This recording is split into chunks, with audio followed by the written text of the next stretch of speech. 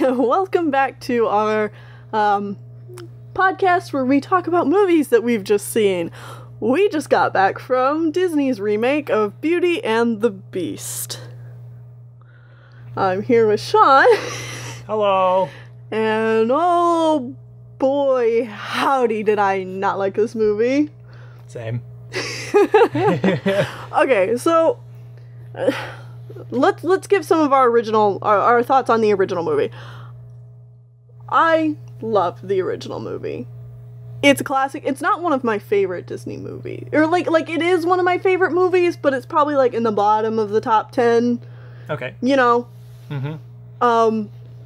And there's a lot of things in the original that I love, like moments and bits and pieces. Yeah.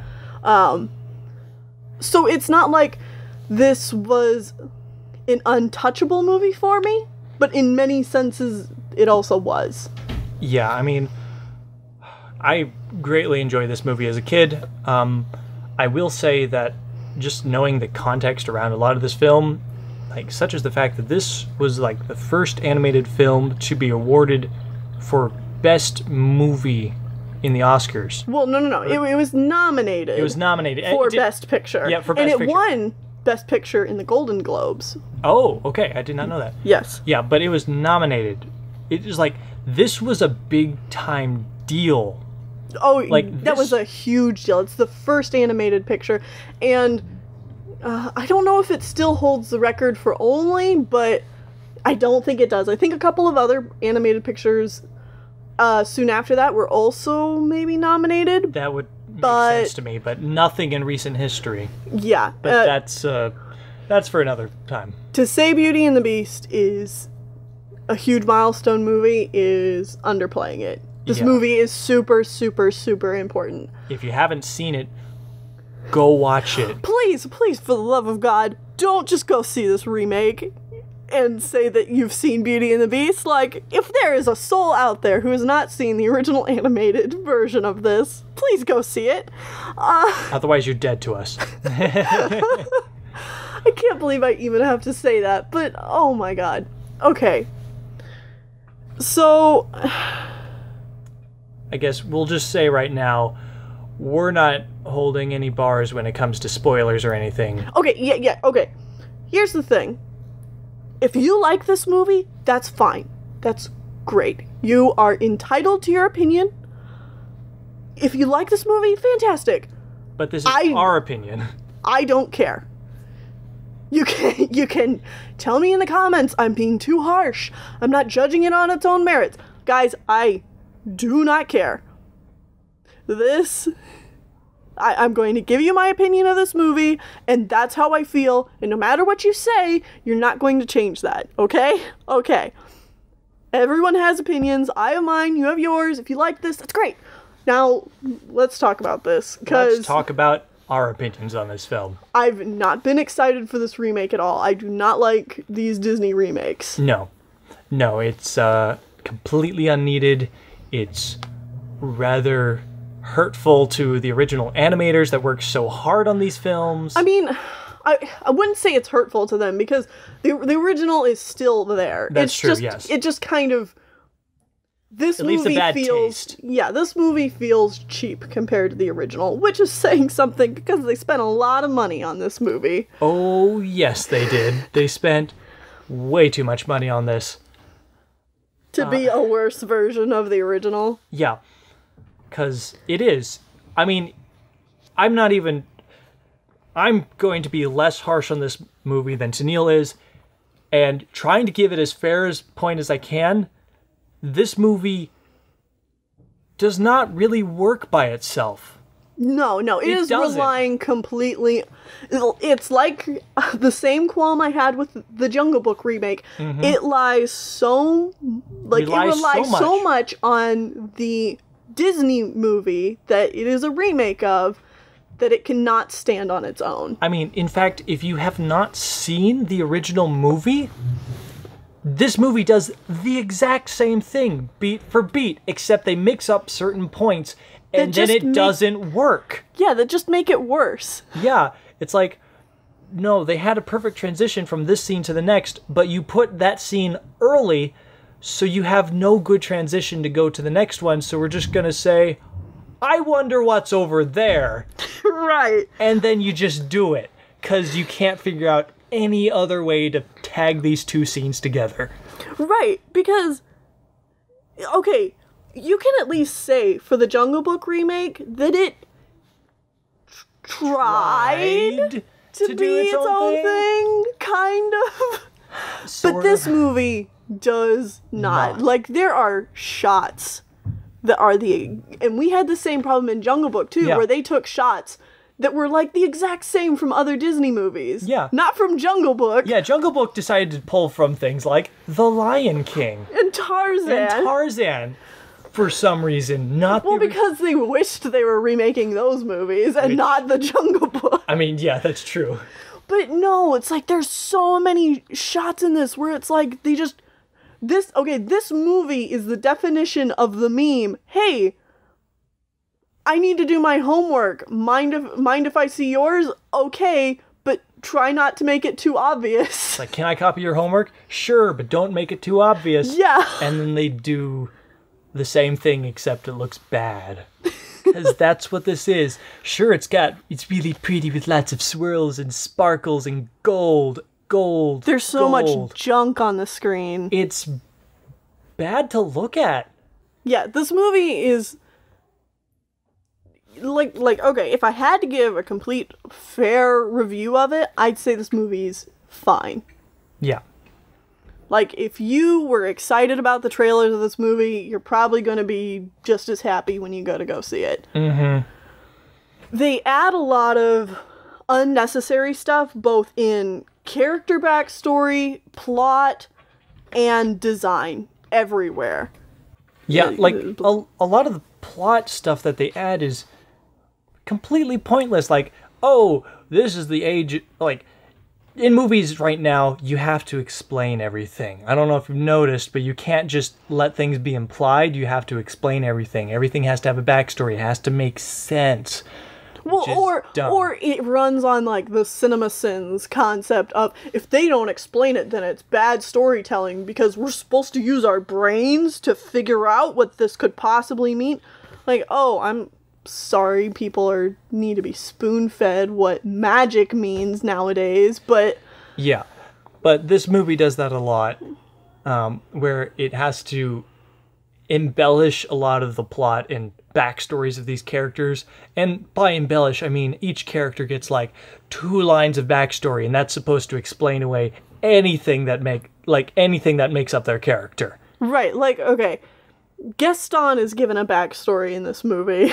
He's given a backstory. The backstory is literally he's like on his horse in town in the first scene when they're singing Belle, and he's like, I am back from the war, and now I want to marry this girl. And that's his backstory. Like, all they say is... Oh, he was a war dude. He was a captain, because some of them call him, like, Captain Gaston sometimes. And it doesn't add anything. If anything, it actually weakens the film at the end, because he's not a hunter in this movie. Right. He is, but they don't talk about the fact that he's a hunter. Mm-hmm. It's like... Because in the original, there's, like, the way they introduce Gaston is genius. They say so much about his character without having to say a thing. Mm-hmm. The first thing we see of Gaston in the original is we see birds in the sky, and he shoots a bird down, and then there's a shadow cast across him, and you see him in the shadows, and then he comes out of the shadows and blows away the smoke on his gun. Like, that is some genius visual storytelling. And what does he do in this movie? He's on a horse. He's on a horse, up on a mountain. Spying at Belle through a telescope. Right. Which doesn't really make any sense. Doesn't say anything about him. And if anything, he's a creeper, but that's not... I mean, that's implied so many other ways. Yeah. So many other and better ways. Yeah, It's baffling. Also, the Beast's backstory. Well, we're on the subject of backstories. The Beast is a terrible person because his dad was a terrible person and passed it on him. That's his backstory. Didn't you like that backstory? Oh, while we're talking about backstories, let's talk about that opening. Oh, wow. So, in the original movie, obviously, there's the elegant stained glass windows showing, and the narrator tells you about what's happening. With the curse and the enchantress and all that. And it's all very poignant, and it gets it across in just a few clear images. And, and it's like one of the most iconic things from this movie. Yeah.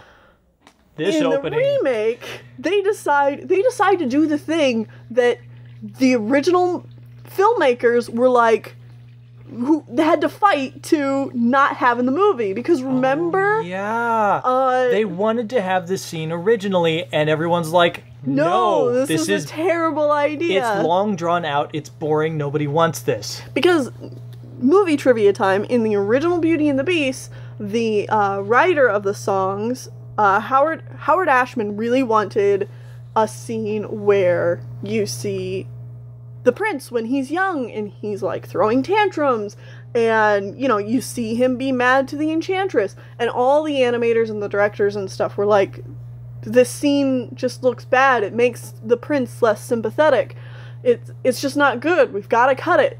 And they did, because they realized it was a bad choice. In this movie, they kind of go with that idea, where he's sitting on an ornate throne with a whole harem of ladies just dancing for him. Yeah, like they're having this big extravagant party, but and that's all fine. Like, it's not the choice I would make, especially considering they're just copying the original. It's like, why don't you at least take the things that were most poignant about the original instead of, but whatever. And then what sucks is they have the narrator still there.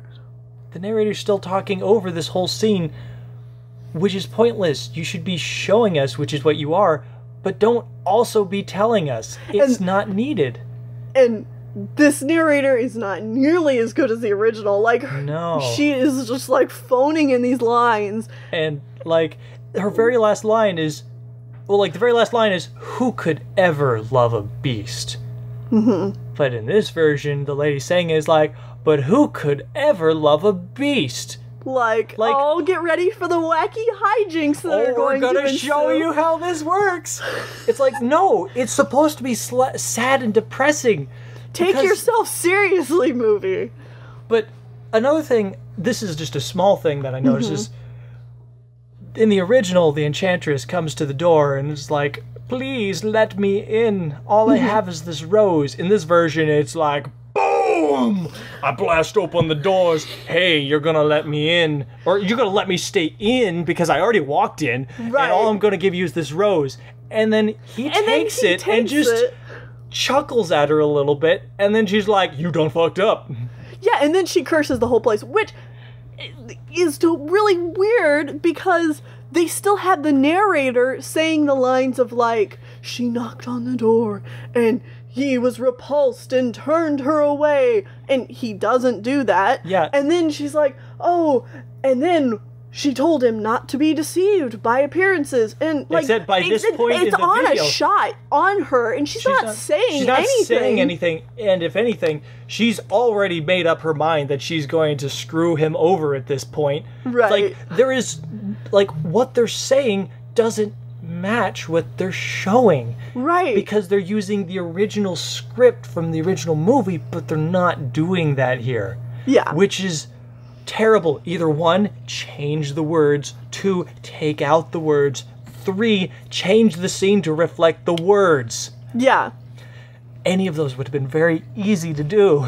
But instead, you decided to do none of them and keep something from the original, even though you decided to change the opening. There's so many. We're only at the opening here. There's so many unnecessary changes. Like Maurice, Belle's father. He's no longer a crazy inventor.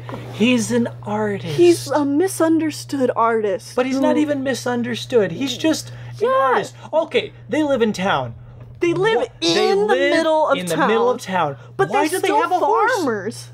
Yeah, why do they have a horse? They have a small garden and chickens, sure, but why do they have a horse? They live in town. And it's not like it's such a big town that the town grew around them or something. No, they moved into town, even though they're farmers and he's an artist. It doesn't make a whole lot of sense. A garden, but literally 10. You can see 10 feet away is the fountain. No, is out of town. Yeah, 10 feet away is out of town, and if you look the other way, you can see the fountain at the center of town. Right. It's there's no need for a horse. You're in the middle of town. You're not out secluded like you were in the original, which was perfect because you guys were crackpots and you're crackpots. You live out in the country away from everyone else. Yeah, it's symbolism. Visual storytelling, and this movie does not get that. Yeah, this one's no, they just live in town because it's more convenient. Mm-hmm. Oh, it doesn't work. Okay, one thing they did a lot in this movie was they changed the words to songs. Like Gaston's song that's sung by LeFou, they add to it quite a bit. They change a lot of the words. They put in they try to add to it by putting pauses in here, and I'm just they did that a lot. Every single song they slow it down a little bit, and then they just stop for a little bit, and then they just keep going. Padding. It's just and they do this seriously in every single original song. They just have a moment where it's the song's supposed to continue, and they just decide to all stop. They just kind of stop and give a long pause. Kind of have a breather. And a lot of times it's in places that don't make sense. In the Be Our Guest section, it's Lumiere's talking about the plates near the beginning, and then he takes a long pause, and then he continues talking about the plates. It's not like he's taking a pause so that you can then switch subjects to something else. They tell jokes. I do tricks with my fellow candlesticks. Yeah. I don't know if that's the exact point, but just imagine if that's where he started talking, because that's what it felt like. He just stopped in the middle of a phrase. Yeah. And just picked up again. But yeah, so they changed the words in a lot of these songs, and sure, that's fine. It kind of works sometimes. But the first song, Belle, the whole bonjour, good day, how is your family? That whole thing, they kept that word for word, but they didn't show what they were saying again. It's Belle is oh, isn't this amazing? Okay, yeah. Well, she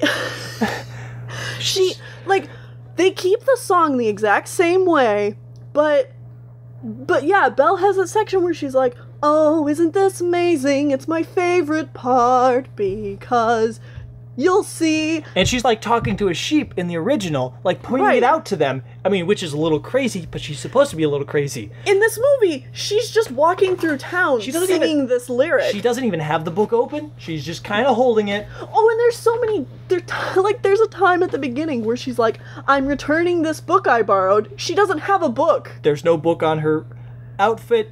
It's she has one pocket, and she stuck bread in there earlier, so we know there's not a book in there. Right. Her hands are empty. Also, she magically made an apple appear inside that horse's mouth. There's so many weird editing choices in this too, where especially when Maurice was going through the woods and getting chased by the wolves, where it was I wasn't sure where he was. Yeah, it was bizarre because usually live action movies do this right. They can do the jump cuts really quick and you still kind of know what's going on. Generally.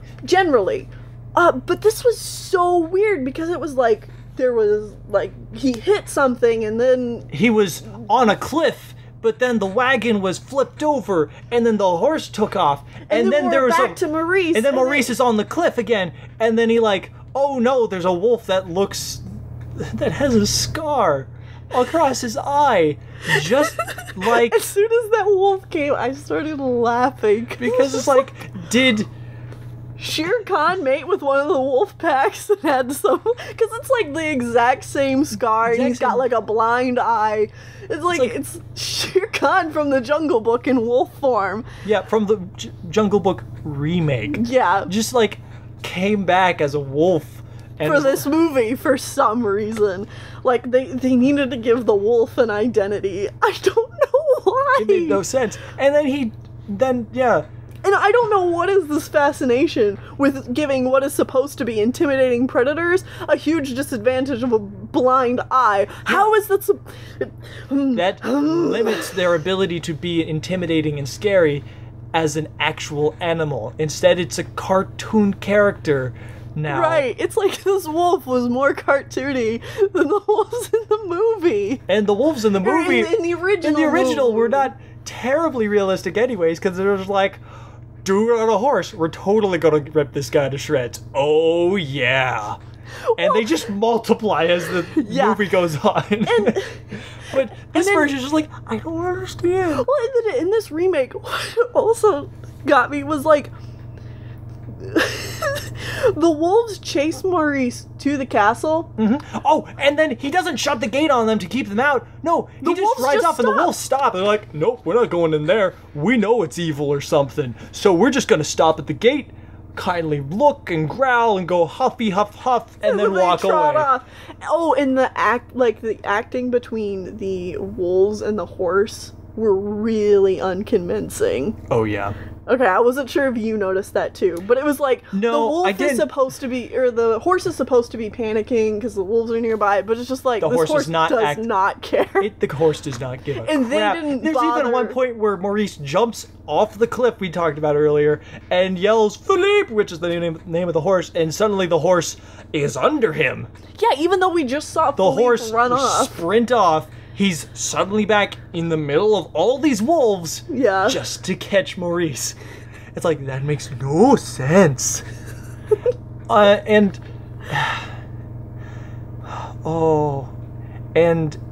Maurice doesn't really interact with anyone in the castle. Maurice is a total asshole in this movie. Yeah. He just walks into the castle and just weird. He just like, if you were a normal person, you do what he did in the original? Yeah, do what he did in the original, as in walk in and he knocks, loudly proclaims that he's here. Is anyone home? He does this continuously until someone responds. Right. In this movie, he's just like, hi, hello, is anyone here? Oh, I guess not. I'm just gonna go and start dicking around. Yeah. He just starts dicking around with everything. And it's also they can tell this joke with, and the joke's like okay, I kind of laughed at it. Where it's like Chip's like, Mama told me not to move because I might scare you. Yeah. And then he's like, oh.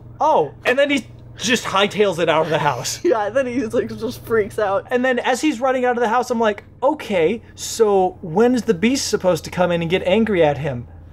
That's some bullshit we forgot about. Okay, wait. We gotta back this train up. Back up.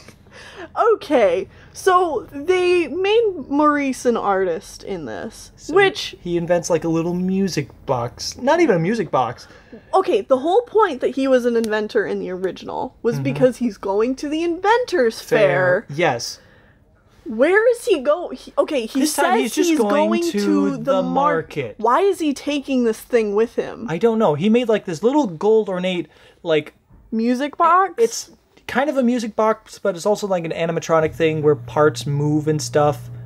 But it's just like... Which makes him sound like an inventor, but he's not. He's an artist. This is the only thing he does inventory. There's nothing else in his house that implies that he messes with gears and cogs. Which I guess is why they have... It muddles it even more, because then they make a callback to this. Callback to him making this little muddled... Like this little gearbox thing, which is never talked about again. He makes this thing, and then it gets... And they put a lot of emphasis on it. Like, there's a whole song. There's a whole song he's singing about this thing, and like about his dead wife. Holy crap, was the dead wife not needed? No, okay, but we're not gonna get to that yet. Still staying on Maurice. So, yeah. Belle wants a rose. Yeah, Belle, he puts this gearbox into the back of the wagon very carefully, because he's taking it with him for no reason. To the marketplace. Is he going to sell it? He never says he's going to sell it. It's never explained. And I know we just talked about how movies don't need to explain everything, but this is just bizarre. It doesn't make any sense. He's just put this thing together. In the original, he made a machine to go off to the fair, which he says. It's like, I'll never get this thing ready for the fair. And like, he says it not just straight to our face, but he implies it convincingly enough that we know exactly what they're talking about. Right. But this thing, he just builds it and puts it in the back of the thing, and no one talks about it again. Yeah, and then he's on his cart and wagon, and he's like, well, Belle, is there anything... And this is the only segue they give to, like, say where he's going. This is the only time they say anything. Like, he's already ready to go. Yeah. And, like, she's, like, standing there, and he's like, well, do you want anything at the market? Yeah, and she's like, a rose. I want a rose. And he's like, you always want a rose. Why she... Oh, I guess... Okay, they explain that later. Yeah, which is dumb bullshit, but we'll get to that later. They do explain it later. But he's like, why do you always want a rose? Because you always get me one. Right. Or something. No. He's like, but you always want a rose. And she's like, but you always get me one. Or something like that. He's like, well, okay, I guess I'm getting her a rose. Okay, and so the reason... Flashback to the Beast Castle. The reason he gets caught by the Beast... is not because he's breaking into it, and not eating his food, not sitting by the fire. GTFOs right out of that castle after one of the objects comes to life, which, is understandable. And... he goes into the garden and there's he sees there's a bunch of white roses. He's like, oh, right, I can't. No, he doesn't even see the roses yet. He's just like, starts taking off and then he's like, wait, I need to get a rose. For Belle. It's like, what are you talking about? All sense of urgency is just lost. Just dropped completely. I may be in mortal danger and have just seen something that confounds the mind. That confounds the mind. But I need to get a rose. But I even though I'm totally lost, I don't even know how I'm going to get home or anything. But I need to get a rose from this random enchanted castle's garden. So he just starts dicking around looking through the garden and happens to very quickly find a giant rose bush full of white roses, and he pulls one off, and the Beast, who obviously must have known he was around this whole time, because he's just like stalking this guy. He's stalking him. He's just like sitting on top of the wall, and then as soon as he pulls the rose off, then he comes down. He doesn't say anything. He just growls, and then it cuts away. Yeah, he doesn't even like. He doesn't like. What are you doing in my castle? Yeah, there's so much amazing dramatic build up in the original, and in this one, it's just the Beast is like, and then grabs him and cut. It's like this is not the reveal of the Beast, or even like, he's not even like a scary entity at this point. And they're out outside, and it's brightly lit in the snow and stuff. It's like it's poorly done. It's like it doesn't have the atmosphere of... There's no atmosphere here. You've already diffused that by having Maurice go back for a rose. I'm glad. I, for a moment, thought that Maurice is like, I need to get a rose. And then he goes back inside, finds himself up to the West Wing to find the enchanted rose. And that's where the Beast finds him. I was like, please don't tell me you're going to do it. No, he doesn't. With how much padding this movie had, I would not be surprised if that wasn't, like, part of the original script, and they were like, you know what, I think actually this movie is getting a little too long. Let's just have a rose be out in the garden. I mean, we've already put, like, an extra hour and a half to an hour in this movie, but whatever. We have to have more pointless dance and songs.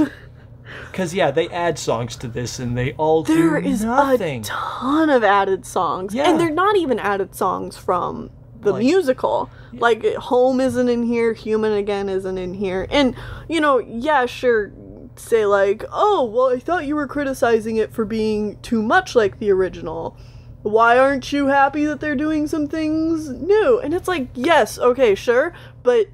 these do not add anything. And since this movie is already so much just a rehash of the original, you may as well keep the things that work. Like... Stop getting rid of the things that work and putting in things that don't work. Yeah. Because that's what you're doing in this movie. So... Oh, one thing we forgot to point out is, by this point in the movie, because they cut this wrong from the original movie. In the original, he's going off to the fair, and then we follow him as he goes to the fair and then gets caught in all this. Mm-hmm. In this version, he goes off to the fair, and then we stay with Belle, who has to run into Gaston and turn him down permanently. Right, like they completely butcher that scene. They completely butcher those few scene transitions. And then, so because they've already had the part where she runs off into the... Oh, wow. Yeah, so she's... Wait, I have a nitpick here. Okay. Keep that thought. But, like, the scene where Gaston first, like, talks to Belle in that first musical number, their whole interaction can be summed up with Gaston honestly trying to be like, oh, you read books? Well, I've, tried to read a book once.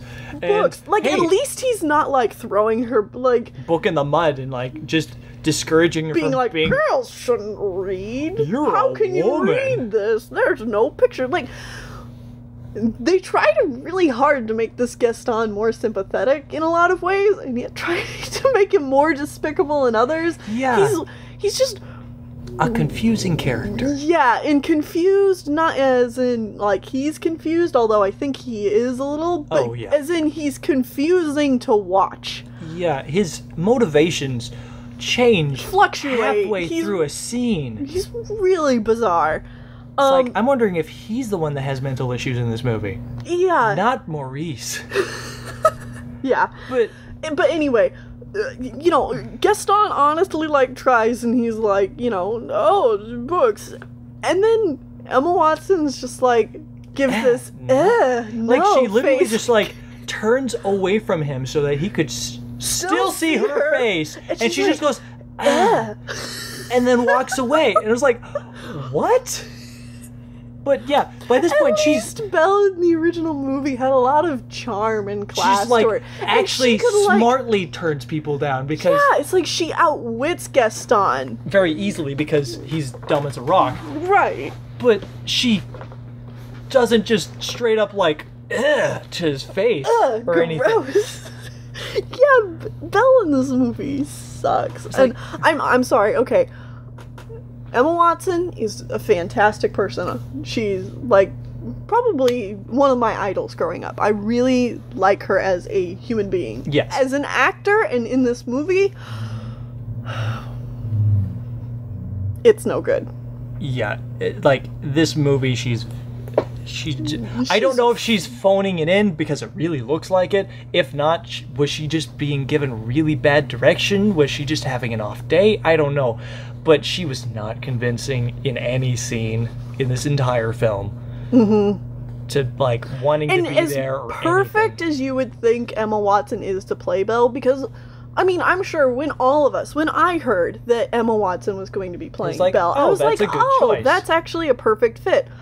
But when you spend even more than an iota of a thought on it, it completely falls apart. She can't sing. They have to auto-tune her throughout this entire movie, and it's really obvious. Obvious auto-tune, too. It's not like, oh, they kind of had to auto-tune it a little bit. No, the whole thing is auto-tuned for her. It's really painful. And really, honestly, if we're gonna be completely honest with ourselves here, guys, you have to admit, Emma Watson wasn't even the perfect casting for Hermione Granger. When we hear Emma Watson is playing Belle, we're thinking, oh, Hermione Granger's playing Belle.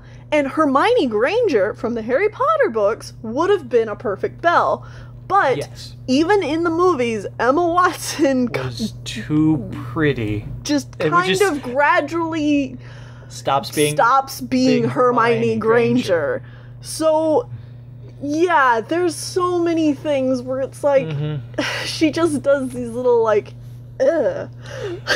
It's just like... Can I get back to the thing I've been holding on to before I forget? So yeah, she, like, after turning Gaston down permanently, she doesn't throw him in the mud or anything in this movie, but just turns him down. Yeah, it's like, didn't throw him in the mud or anything. He doesn't even propose marriage. She just like, Belle is so more badass in the original. Like, in this one, they think they can give Belle more character by, like, oh, well, she picks up a weapon, she picks up a stick, she's trying to defend herself. Like, wow, look at how assertive this new Belle is. And it's like, physical strength is not everything. Well, and she's not. It's making her look wimpier. Like, the original Belle has a real strength of character, and she's able... She doesn't need not violence. Physically strong. She can talk down the Beast. She can talk down Gaston. Anyway, continue. Her wits are amazing. But anyways, she talks it down, and then this is the point where in the original and this version, she's like, oh, me, his wife? Oh, can you just imagine? Madame Gaston. And that whole thing, which immediately turns into her running out onto the field and singing, I want adventure in the great wide somewhere. Which in the original, because they live in the middle of the country, you can believe that she did just run 5-10 feet out of shot, like out of shot of the house, and then start singing. And you can still see her house in the background. Yeah, you can still see her house in the background. This version, no, she like stops singing, turns around, sprints out of the town, and then we cut to seeing the town on a faraway hill. She had to get really far away from the town. Booked it so that she could finish this number. Yeah, she just sprinted out there and then just belts. It's like, that made no sense. That was another moment where I just laughed out loud. Yeah, it's like, what? No, you made her live in town. She has to sing this song in town. Well, and then they try to transition between that song and like the next scene by making it stormy in the middle of her singing that song. Like, great big, she's like, I want adventure in the great wide somewhere. And storm clouds are rolling in. And there's just like storm clouds. Yeah, and then the new version, this is where we transition to Maurice in the woods. Mm-hmm. But in the original, after she's done singing this, that's when Philippe comes sprinting up and is like, help! Right. Dude's in trouble. And then she's like, well, let's go. Yeah. But in this version, she like sings that song, and then we just gotta presume that she has to walk all the way back to town as we just transition back to Maurice. Right, and it would have been perfect because then like she's in the hill and like the horse can come to her. And then she just takes off. Yeah. Because that's how they did it in the original, and it makes sense. Yeah. It's like, oh, you're here, Dad's not here, this is bad. Yeah. I gotta go right now. Instead, she just goes back home and tends to the chickens or something. Yeah. Who knows? And the thing is, they add that sloppy transition in for what? They switch back to Maurice, and it has to be stormy so that a lightning bolt can hit a tree and crash down on the path, because apparently this castle is like concealed by some magic thing bullshit that, you know, only for some reason opened up to Maurice. For some reason. There's no actual reason why this opened up to Maurice only, because later when he comes back with Gaston and LeFou in tow, the tree's back in place and the path is gone. Which, for no reason. Let's talk about that scene of padding. Oh, wow. I mean, this is jumping ahead in the movie a bit, but I don't think we should go Should we go piece by piece through this entire film? I mean, let's just talk about things as we think of them. This is jumping ahead a bit in the film. They just finished singing the song Gaston in the bar. And Maurice bursts in and he's like, I need help. And it's not so poorly done. In this version, she's just like, help. Oh, I need help. My daughter, she has been taken by a beast. Oh, don't you understand? Okay. Yeah, it is like... In the original, he's like running around frantic, like, oh my god, he's been taken by a beast and you need help, it's crazy. Oh. Right, and the townsfolk are like playing off of him in the original, where they're like, was it a big beast? Oh. Well, in this version, they're like, are we taking him seriously? Are we laughing at him? I don't know. Right, the townsfolk are in this whole movie weird. The townsfolk are very wishy-washy. They don't, like, the townsfolk don't have a collective mind, which just makes them hard to read. Yeah, some of them are like, oh, we love Gaston no matter what he does, and others like, oh no, but Gaston did these things that are terrible. We'll get to that in a bit, but yeah, Maurice comes in and he delivers these lines that aren't convincing, and he's like, oh, please, won't anyone help me? And everyone just starts laughing at him, and Gaston's starts laughing at him, and Gaston gets up and he's like, I'll help you. I'll help you. No, seriously, I'll help you. Guys, why are you laughing at this guy? Yeah, and then he, like, grabs Maurice, and LeFou trots along with him, and then they go off into the woods. It's genuinely a good thing for Gaston to do. He has terrible reasons for it. Yeah, it's like, he later completely admits, he's like, well, I'm only doing it because I want to marry your daughter. And then Maurice is like, you're never gonna marry my daughter. Which, then... Gaston just decks him. Just straight up punches him in the face, and he's out cold. Which point, Gaston's like, well, now seeing as he won't let me marry his daughter, I've just knocked him out. He's in the way. He's now in the way, so I need to get rid of him. So I'm just gonna tie him up and leave him under this tree so the wolves get him. Even though it's established that Gaston has guns. Yeah, even though it's established that Gaston has guns and kills things a lot, he was in the war. He doesn't just, like, slit Maurice's throat, stab him in the heart. Shoot him, choke him out, anything. No, I'm just gonna tie him up and tie him up and then put the tied up man under the tree. Right, he didn't tie him up to the tree. Yeah, it's like, no, he didn't try to wound him at all. He just leaves him perfectly as he is, just tied up, hoping that the wolves will eventually come around and get him. It's like, no, you're not gonna kill him and then the scent of blood will draw the wolves or any... No, you're just really incompetent. Okay. And then this random beggar woman who's been barely established. We'll talk about her later. But LeFou is there. It's like, what are you doing? Yeah, okay, they changed LeFou a lot in this, and you guys have probably heard. They decided to make LeFou gay, even though he was already, like, a pretty heavily gay-coded character in the original, I would say. They decided to make that more obvious, but it's only obviously done for, like, jokes. Yeah. I don't feel like this was done well at all. No, it's like, they obviously are like, well, the gays are popular right now, so we need to make a gay character. I mean, I wouldn't say it like that. No. It's one of those things where it's like their heart was in the right place, but they did it poorly. And, okay, but no, LeFou is there and he's like, Gaston, I don't think this is a good idea. Like, what if the wolves don't come and get him? Or what if someone finds him? Yeah. Or, like, I don't feel right just leaving this... I don't feel comfortable doing this. Yeah. This is wrong. I was in this ambiguous war with you, and this doesn't feel okay. Right. And Gaston's like, don't worry about it, it'll be fine. And then... Okay, yeah, let's go ahead and talk about this beggar woman. Okay, very, very, very, very briefly established, way back near the beginning of the movie, Gaston's like, you know what happens to ladies that don't get married and their fathers die off? And then he points at a random beggar woman who's like barely visible on screen. Barely visible on screen, way off in the back, and is like, that's how they end up begging for scraps. And that's it. Like Agatha. They don't even say her name. No, he briefly says her name. Whatever her name was. Yeah. And that's it. That's all we get for this lady. And then later after Maurice is tied up, this beggar woman comes back in, and she's the one that helps Maurice out of the ropes and stuff, and she nurses him back to care because she's living under a tree. And it's like, who is this? Who is this? Because we've forgotten about the beggar woman at this point. We thought that was a throwaway line or something. Yeah. And then no, she after she's taking care of Maurice is like, thank you, Agatha. I don't think her name was Agatha, but we'll just use that because we can't remember what it is. I thought it was Agatha. I thought it was like Bertha or... No.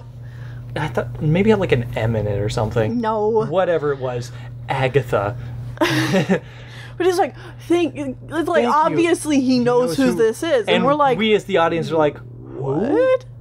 And I was like... Speaking of the audience... Kids were running up, this was pretty much a packed theater. Yeah. And kids were running up and down the aisles. They did not care. No, and... I did not feel like people were really invested in this movie. No one was invested in this movie.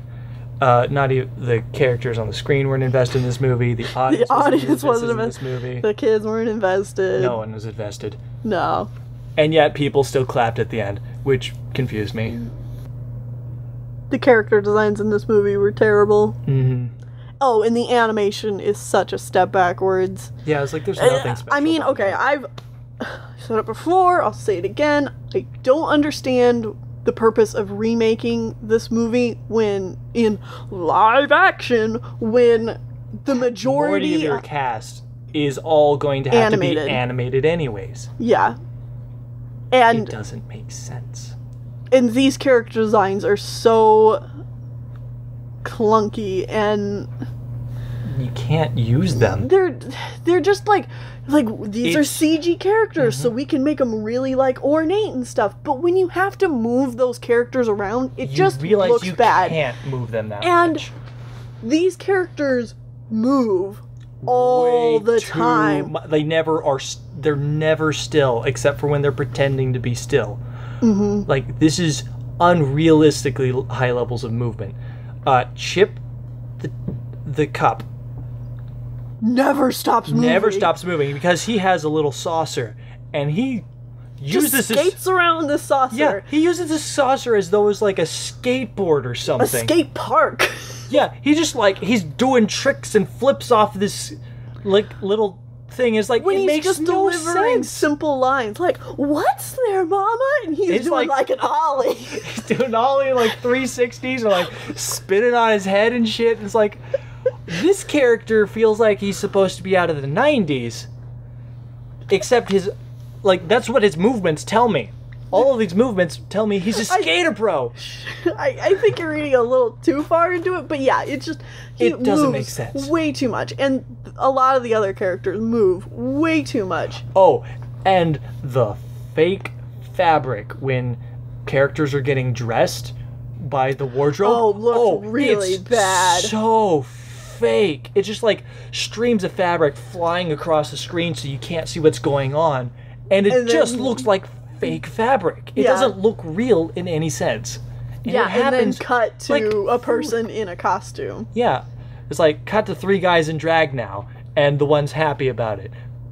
Jokes! It's a joke because he's wearing women's clothing and he's happy about it. Even though the context of the scene makes no sense why he would be happy even if he was wanting to be wearing women's clothing. Right. It's like, you're in the middle of a fight. The other 2 guys are freaked out because their clothes just got changed.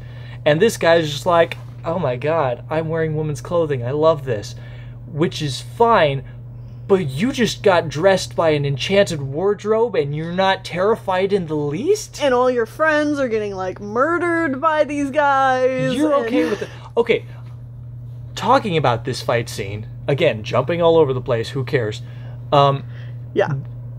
Was it just me, or was this fight scene even more stupidly goofy than the original animated fight scene? Because it really felt like it. The original animated fight scene's pretty goofy, but at least the original animated fight scene had some moments where it gets kind of intense, and it's just shot so much better, and there's so much more imaginative things happening. Yeah, in this version, the harpsichord, which is now a character, falls on a guy, and then it plays the death song. It's like, why? Mm-hmm. Well, and there were there were only maybe seven or eight animated characters in this, because the enchanted object characters. Yeah, because there's only you can't 7 or make 8. a whole lot of, because they obviously didn't spend their budget on making a whole bunch of extra animated characters. They spent it all on making this stupid castle large and ornate and stupid. You said stupid twice. Yeah, that's how much I feel it is. Just wanted to talk about another thing. The rose in this movie. The particular curse that was put upon everybody in this castle. Oh, yeah. It's the same and yet different in a stupider way. So, they tell us multiple times in this movie... In case you forget, because... It's June. And there's snow in June, but only around this castle. Uh-huh. This castle is now in perpetual winter because we're in Narnia now. Yeah, it's like this curse makes everything perpetual winter, and as each individual petal falls off this rose, everyone turns a little more inanimate, except this only happens when the petal falls, and then everyone's like, oh, well, and they don't actually visually change. Yeah, they don't visual change at all. It's just like they do a little like spasm of some sort of like, oh, my clock thing's ticking. Or like the hands of my clock are kind of trying to do the clock thing. Oh no! And then they're fine again. Mm-hmm. So this happens every time. Also, every time one of these petals falls, the castle deteriorates a little bit. Like, part of it falls and crumbles away. Which is a cool idea. Which is a cool idea, which means... But in practice, it doesn't work, because I called it right after that scene happened. I was like, okay, because I know in the original movie there's the big climactic fight on the outside of the castle. They're going to be on a castle that's falling to pieces because the rose is nearly depleted, and it's just gonna collapse, and that's how Gaston's gonna die. Spoilers, that's exactly what happens in the new version, except the castle has barely been destroyed at this point. It's like, if you think about it, if the rose, as it falls apart, the castle falls apart more, it like should be combined to each other, so when the rose is gone, shouldn't the castle also be gone? Right, but because it's the rose, not. Because like it seems to imply that the rose wilting is the same as like these people's lives, and the castle kind of also represents their lives, and it's crumbling, and the rose is wilting. So when the rose is gone, then like they should be wiped out. But it's when not. the rose is gone, like the they castle kind of, is still kind of crumbling away. Well, no. They kind of like endorse this theory by saying that like when the rose is dead and it's all wilted away, the people become the inanimate objects and stop moving completely and die. They die. They just straight up die. Everyone dies. Yeah. It's like, geez, this is actually more morbid than it really needs to be, and each person dies one at a time. It's like, okay. This movie, the whole end fight scene was garbage, terrible, especially compared to the original. Yeah, it's like Beast. We'll talk about Beast later because we haven't touched on him at all. We haven't touched on him at all. But yeah, he's just like leaping around the castle and like, oh, there's Belle. I'll go over there now, and then get shot 7 times and die. No, instead they have Belle fight Gaston like a couple of different times, which just is weird. Like, it doesn't work. It doesn't work. The scene was a lot more intimidating when it was, you know, a beast and a hunter fighting each other. One thing I noticed is they couldn't have a thunderstorm because it's perpetual winter here. Oh. So they're just fighting at night now. Yeah. There's like the castle isn't on fire, or there's like a thunderstorm going on. No, it's just night. There's not like a way less dramatic. Oh yeah, there's but like they still no tension. Like try and take so many things from the original. Like Gaston rips a part of the castle off. Oh, like, he ripped that off real easy. He rips it off. So it's just easy. like take one hand and like pulls off this and whole just, like, thing. Beats the beast with it. Like, wait, if that came off so easily, it should do like no damage to the beast, because the beast is a beast. Yeah. Oh, so talking about fight scenes, when the beast fights the wolves off of Belle. Well, just wait. Okay. Just wait. We're still talking about the ending. Okay. But yeah. So this terrible fight scene goes down. This just leaves you with a bad taste in your mouth if you know the original, and then, you know, Beast is dying, and Belle's there, and she's like, don't leave me, and Emma Watson's giving a bad performance, and the Beast is giving a bad performance. Because like, he's just a dead puppet now. Yeah, because he's not even he's not even acting like he's dying. Can, like, feel that he's dying. Here he's just at least I got to see you one last time. Like, he's heavily breathing, he can't move correctly, his eyes cannot stay focused. It's like, you see that in the animation in the original. This one, he's just like... He's looking straight at Belle. He's looking straight at her, he just looks completely calm, and he's like, at least I got to see you one last time. And then he just, like, flops back 2 centimeters and he's dead. Right, and they do the thing where his eyes don't close and he's supposed to be staring vacantly, but it just makes him look like because of the way it's him. Yeah, because of the way the way it's shot, it just makes it look like he's just like in a coma or something. It doesn't look like he's dead. Yeah, like he should have flopped more or something. Mm-hmm. But he just kind of like... And then they cut to the front of the castle where all the animate objects are like, oh no, this is bad, and now I'm like becoming still, and then one character dies.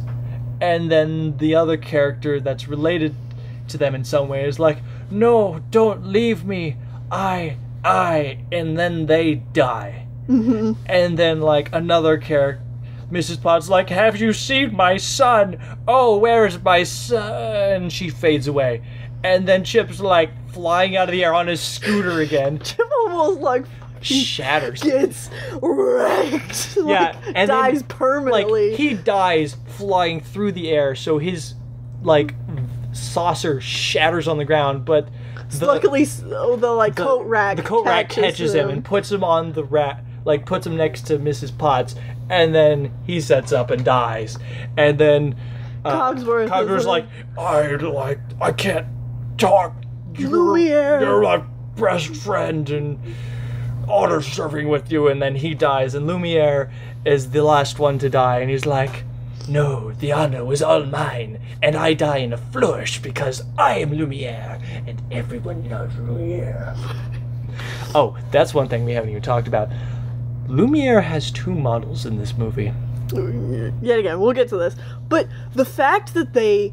Okay, and this is a long scene. Like essentially, we described the whole scene to you. It takes at least that long to get through this whole scene. Like another 30 seconds. And then they cut back to Belle and the Beast. Like, if that is not telling enough that they had to cut in the middle of one of the most emotional scenes.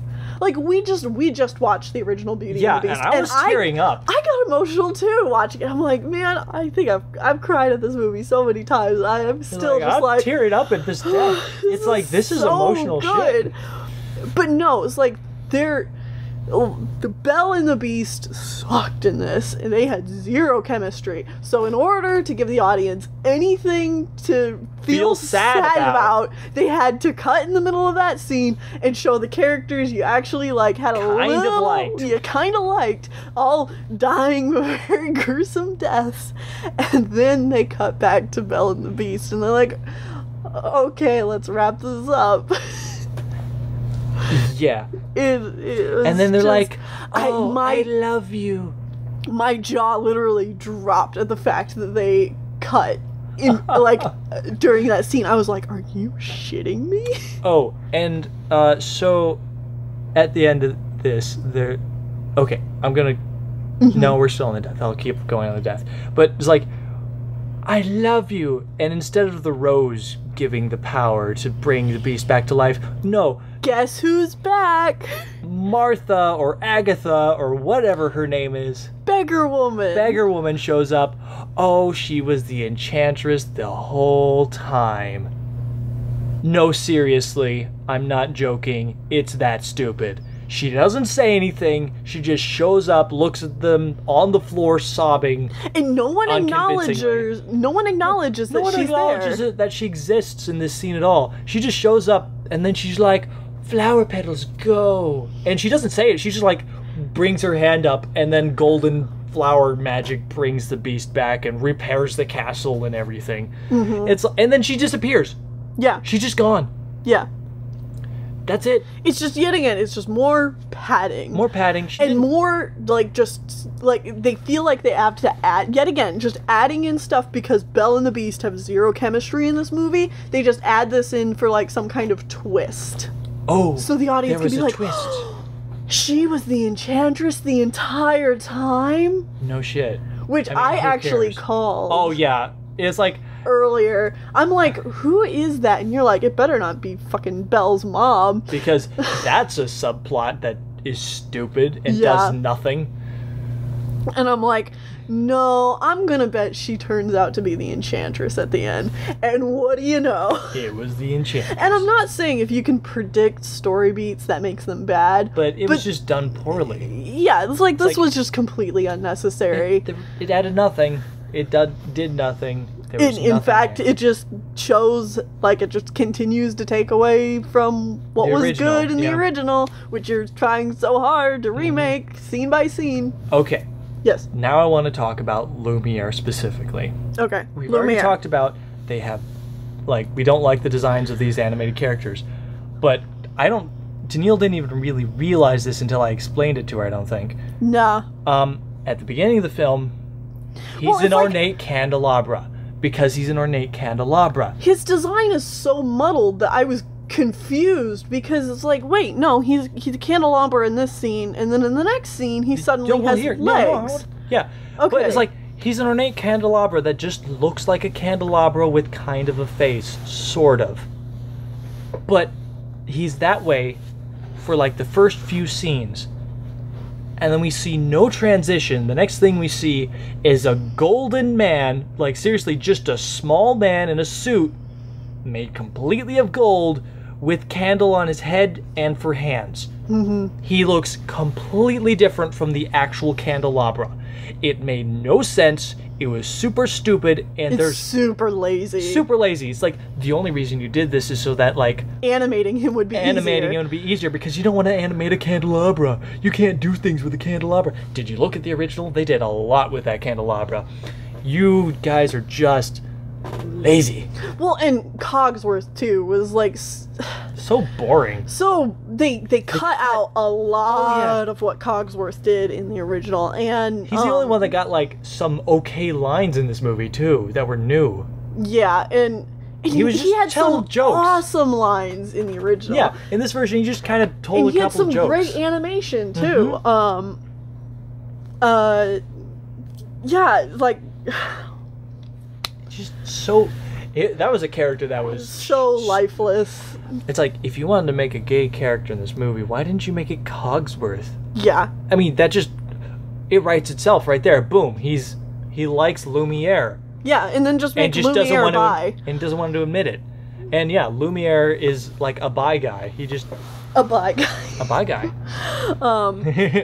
But yeah, it's like that's I've seen so many memes and like people commenting on that online, but I so agree. Yeah. It's like, why bother making LeFou the gay character, the only gay character, right? When like there's other characters that are so easy to do and would be more memorable and more of a positive message. Yes, and that's not just a butt of a joke, right? Because that's what LeFou is. He's supposed to be the butt of jokes. Mm-hmm. And if you make the gay character the butt of the jokes, what does that say?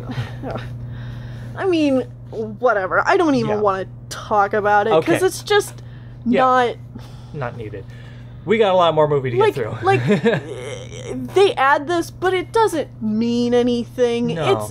If you're someone who's going to this movie because you're like, well, I want to support Disney making this move on making a character gay, and like they say he's gay, and it's like it's really obvious he's gay.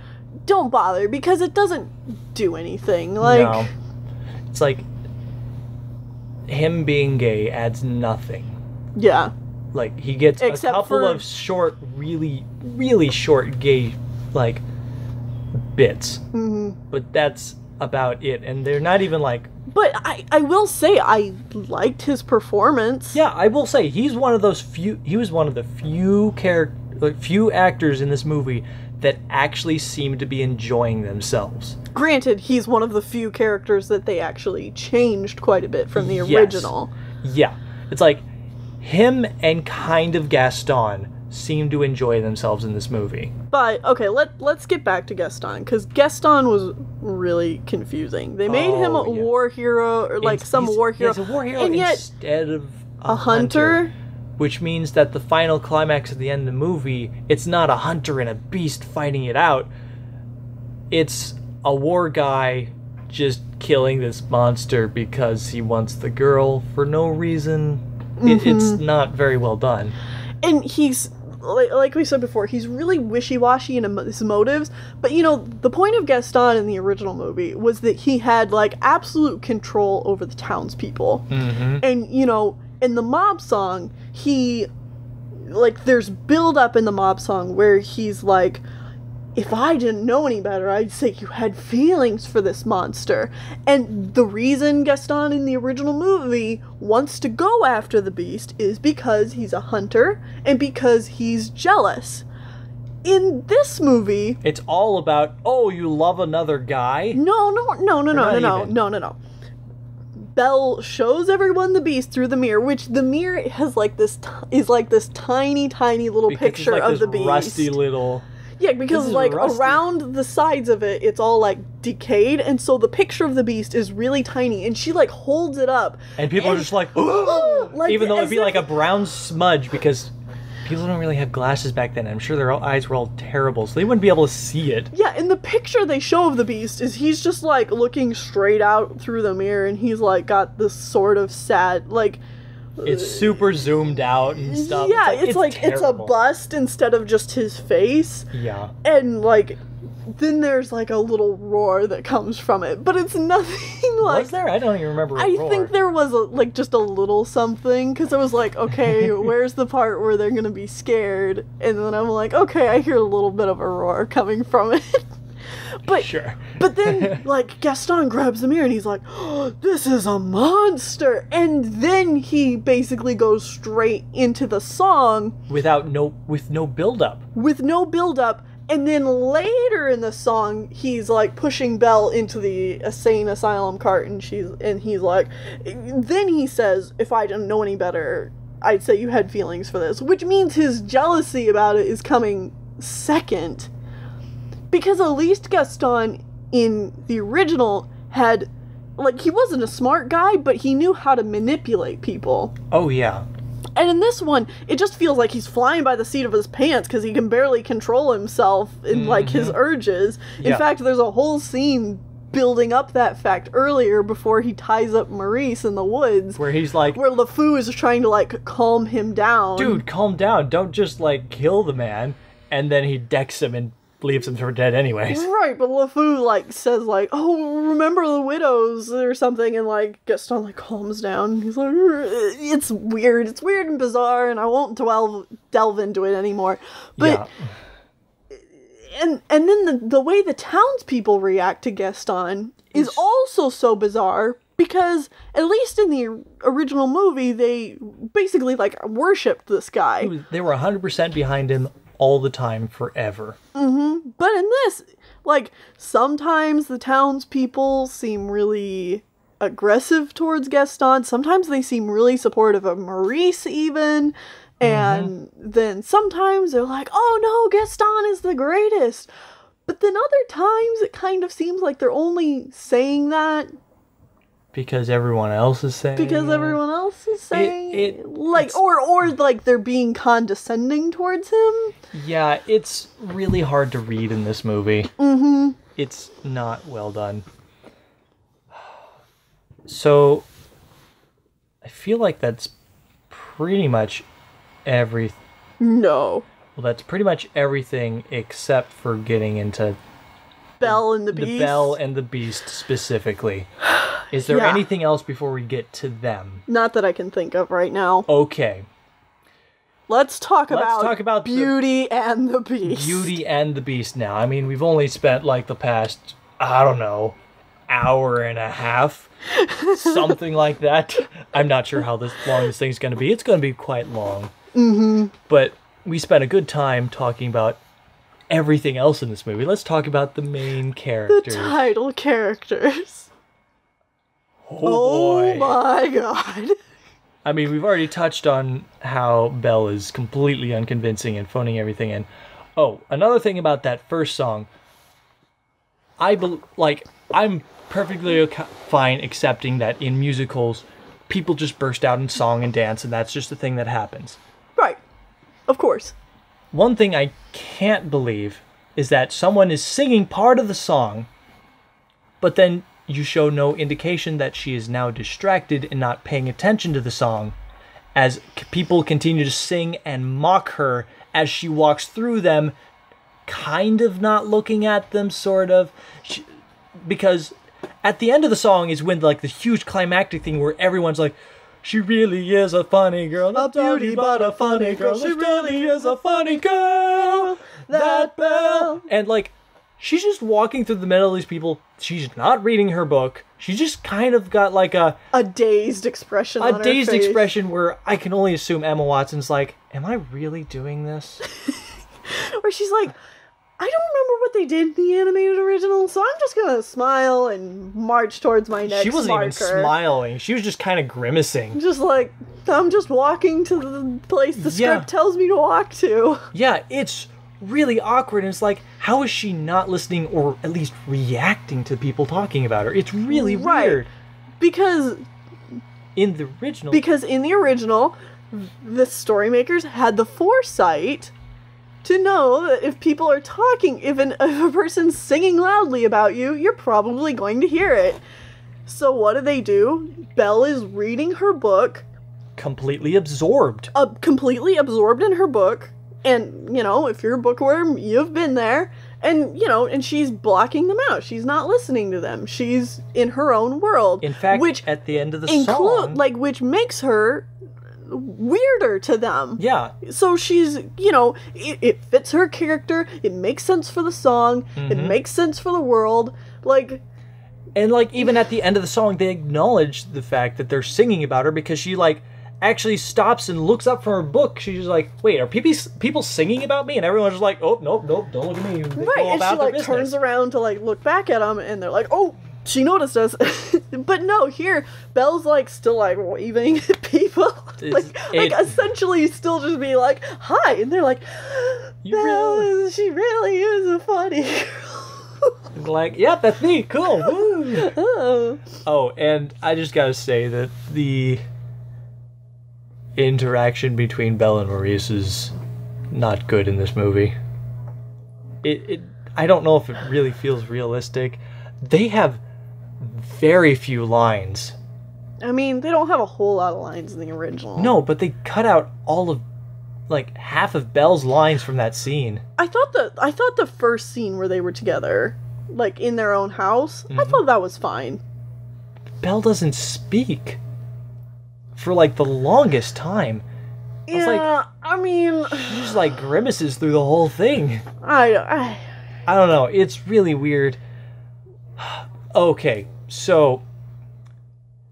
We've already, like, the filmmakers of this movie want to make sure that we know that Belle is a strong character. She's an independent woman. She does her own thing. People think she's weird. Obviously, we've already cut out the part where she reads books and doesn't listen to people, so we can't use that anymore. How else are we going to show that Belle is a forward-thinking, do-it-yourself lady? She's going to invent an impossible laundry machine. Just like Mowgli did in the Jungle Book remake, where he made stupid inventions all the time. And yet this never pays off. This never pays off. She does it once. The townspeople harass her for it. No, they don't harass her for her weird laundry machine. They harass her for teaching words to another girl. Yeah, for teaching another girl how to read. And so they then trash her invention and, like, throw her laundry in the dirt, which she then never takes home. No, she just kind of picks it up and walks away. Well, she, like, puts it back in a basket and then walks home. Or, I don't even remember what happens to it. It's just like, okay, that was a kind of pointless scene, other than the fact that, oh, women aren't supposed to read in these days and stuff. Right, but they decided to add this whole washing machine thing. Which never, ever pays off ever again in the whole movie. She never invents another thing. Another thing I really disliked about the changes they made to Belle was that they... Immediately, when Belle gets to the castle and she finds her father, she's like, I'm gonna find a way to break out. And then, like, Maurice is sent on his way back home. And she immediately tries to escape. Yeah, and I know a lot of people are probably gonna be like, well, that's a good thing. It's not, though. That's not the original character. Well, okay. Original character aside. All right. She made a promise. It speaks volumes about Belle's original character that she made a promise and she was going to keep it. Yes. In this movie, Belle is making promises and is like, nope. Who cares? Yeah, it's like the first scene we see of her is she's like trying to like tie a bunch of bed sheets together when she climb out the window. Yeah, when she gets to her room, she's like trying to tie a bunch of bed sheets together so she can escape. But then she stops. No one's like locked her door or anything. No. She can just walk out of the castle. Like if she honestly wanted to escape, like they really want you to believe that she's trying to escape because she's a strong woman and she's not gonna let somebody imprison her, she can just walk out the door. Yeah, just walk straight out the door. The Beast is doing something else, like... He's futzing off. He doesn't even realize she's out of the cage at this moment because, wow, is that different. We'll talk about the Beast later, though. Yeah, just in a little bit.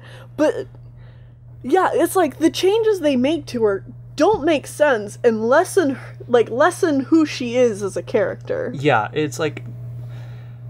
she's just become more of a damsel in a ditz. Which is not what the original Belle is. Mm-hmm. It's like they've tried to modernize her, and yet it made her worse. It made her weaker, in my opinion. Yeah, she was not as good of a character. So, the Beast... Oh, and her... Okay, go ahead. Stockholm Syndrome?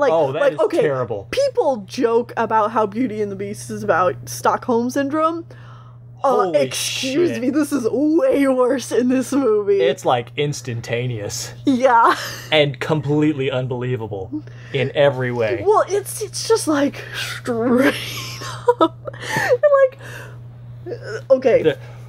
I've already said it before, Belle and the Beast share zero chemistry. Mm-hmm. And in this movie. Yeah, in this movie. And they have like one scene where the Beast doesn't do anything to charm her over. It's the servants going like, "Oh, well, you know, his dad was mean, so you should try and be nicer to him." And then like from that moment on, she's like, "Okay, I'll be nice to him." Okay, and that's it just feels so Stockholm Syndrome. Okay, we've talked a lot about Belle. We've talked about everyone except for really the Beast, because he's really hard to talk about because he's not in this movie. A lot. And when he is, it's poorly done.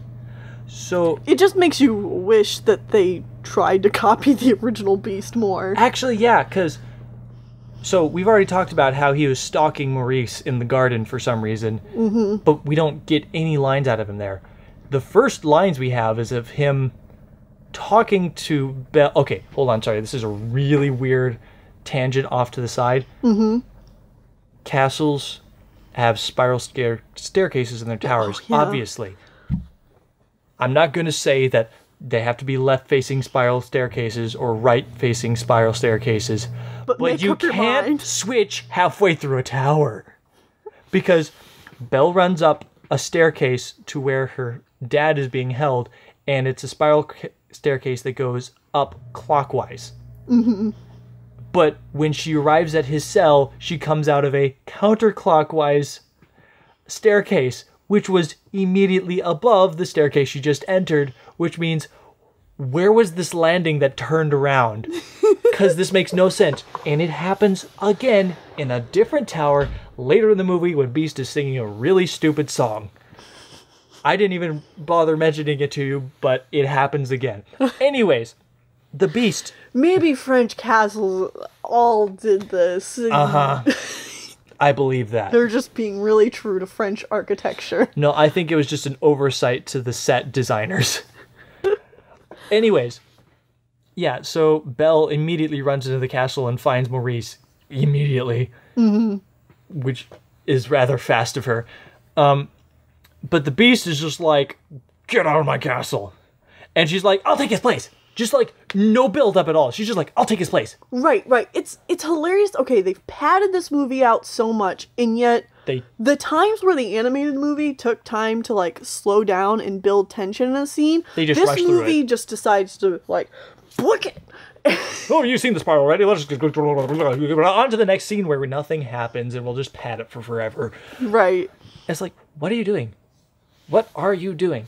And so, like, the first 2 lines of the movie are like, I don't know if they just skipped over whole sections of this conversation, because they did. But it's like, what are you doing? Get out of this castle. He's imprisoned here. And she's like, I'll take his place. And just like, you would do that? Come into the light. It's like, wait, we're already at this line? This comes at like the end of this conversation. Like, Beast has a lot of his same lines, but without the delivery and the emotion that the original animation had. Or the build-up to them. Or the build-up. Or anything. Where, you know, it's like, in the original, the Beast is angry. He's like... glowering, intimidating, scary guy. And then she's like, take me instead. And then he like... And then you can see the Beast's face, and he's like... puzzled and confused. And, you know, and he has a moment of doubt, and he's like looking... And you can see him thinking, and he's like, you would do that? In this version, he's like, you would take his place? You would take his place? And so, in the end, she's like, fine, I won't take his place. Can I just talk to him for a minute? And he's like, sure. And then he opens the door, and he's like, when next time this door closes, it won't open again. It won't open again. So and then he just stands outside the door. She like runs in and talks with her father. And then she's like, I'll find a way to escape. And then she shoves him out where he falls. And I'm pretty sure he hits his head on the wall. Hits his head. It's like, God, you should like... Jeez, Belle, calm down. You should mortally wound your father. It's like, I thought you wanted to help also, him. I don't know if you noticed, but when the Beast is dragging him down the stairs, he's thumping down every single step as they go. Oh, I know. They make a big deal about him being like, thump, thump, thump, thump. I was like, is that supposed to be him, the Beast, making the steps? Or is that Maurice's head clacking against every single step? It's like, oh no. Oh no. Oh no. Because... it was just really noticeable and really off. Weird and odd. So... because in this version, the Beast is a tall, thin guy. Like, he's not a big hulking beast like he is in the animated. He's not a beast. He's just a furry guy. Yeah, but they still add, like, these thump, thump, thump sounds. Like, he's really heavy when he's not. Really not. So, at this point in the original animated film, the Beast will comes back to the cell, and he's like, I will show you to your room. And she's like, but I thought, like, implying she'd stay there, and she's like, you want to stay here? Yeah. Do you want to stay in this? Are you an idiot? Do you want to stay in this tower? Oh, yeah. Do you want to stay in this tower? In the original version of The Beauty and the Beast, there was an audio mess up where he says wanna twice in a row. Yeah, it's like you can watch the original release. Do you wanna? Do you wanna stay in this tower? And then he leads her to the new room. In this version, the Beast is fucked off. He's perfectly fine leaving her stuck in this room. It's Lumiere that lets her out and sets her up with this new room. It's Lumiere breaks her out of her dungeon cell, and he's like, oh, don't mind the master. He's just blowing smoke. And also, you're going to eat with him in a little bit. Don't worry about it. Beast knows nothing about Lumiere is the one who invites her to dinner. Yeah. And then... like, the Beast goes to dinner like he does every day, and then he realizes there's another place set for him, set at the other end of the table. It's like, wait. What is this? Wait. And Lumiere is the one, Lumiere or Cogsworth, because they've both joined up together to, like, take Belle to her new room. They are the ones that mention the West Wing. Yeah. The Beast at never point is like, you should never go to the never go to the West Wing. It's forbidden! Yeah. It's like, no. They're just like, what West Wing? We don't have a West Wing. We only have one wing. It's the East Wing. Yeah. Or I like to call it the only wing. It's like, that's a stupid joke. Also, why are you guys walking on the outside of the castle right now? Like, on the roof? I don't know. Apparently you've got to go outside to get to the East Wing. It was weird and dumb. But then they shoot... Sorry. But then they take... that scene from the Beast, which, you know, sets up a lot of their dynamic together, because Belle questioned him, and Beast doesn't like to be questioned, and you know, and all that and they take that scene away from him. And then, like you said, the Beast comes back in, sees that there's another place set at the table, and he's like, what? You invited her for dinner? And they're like, well, no shit. Don't you think you could try to, like, schmooze with her? You know, we're kind of under this curse. And he's like, what? Oh, right! I'm an idiot! Because somehow this version of the Beast has not thought of the fact that he's under a perpetual curse that makes him miserable all the time, and there's a girl here that he could try to schmooze. And, I mean, they obviously make a joke here. Beast has zero. Beast and Belle have zero initiative. Zero initiative, and Beast has no personality. I'm just going to say that right now. There is nothing to this guy except for kind of pouty sometimes. Yeah, anyway.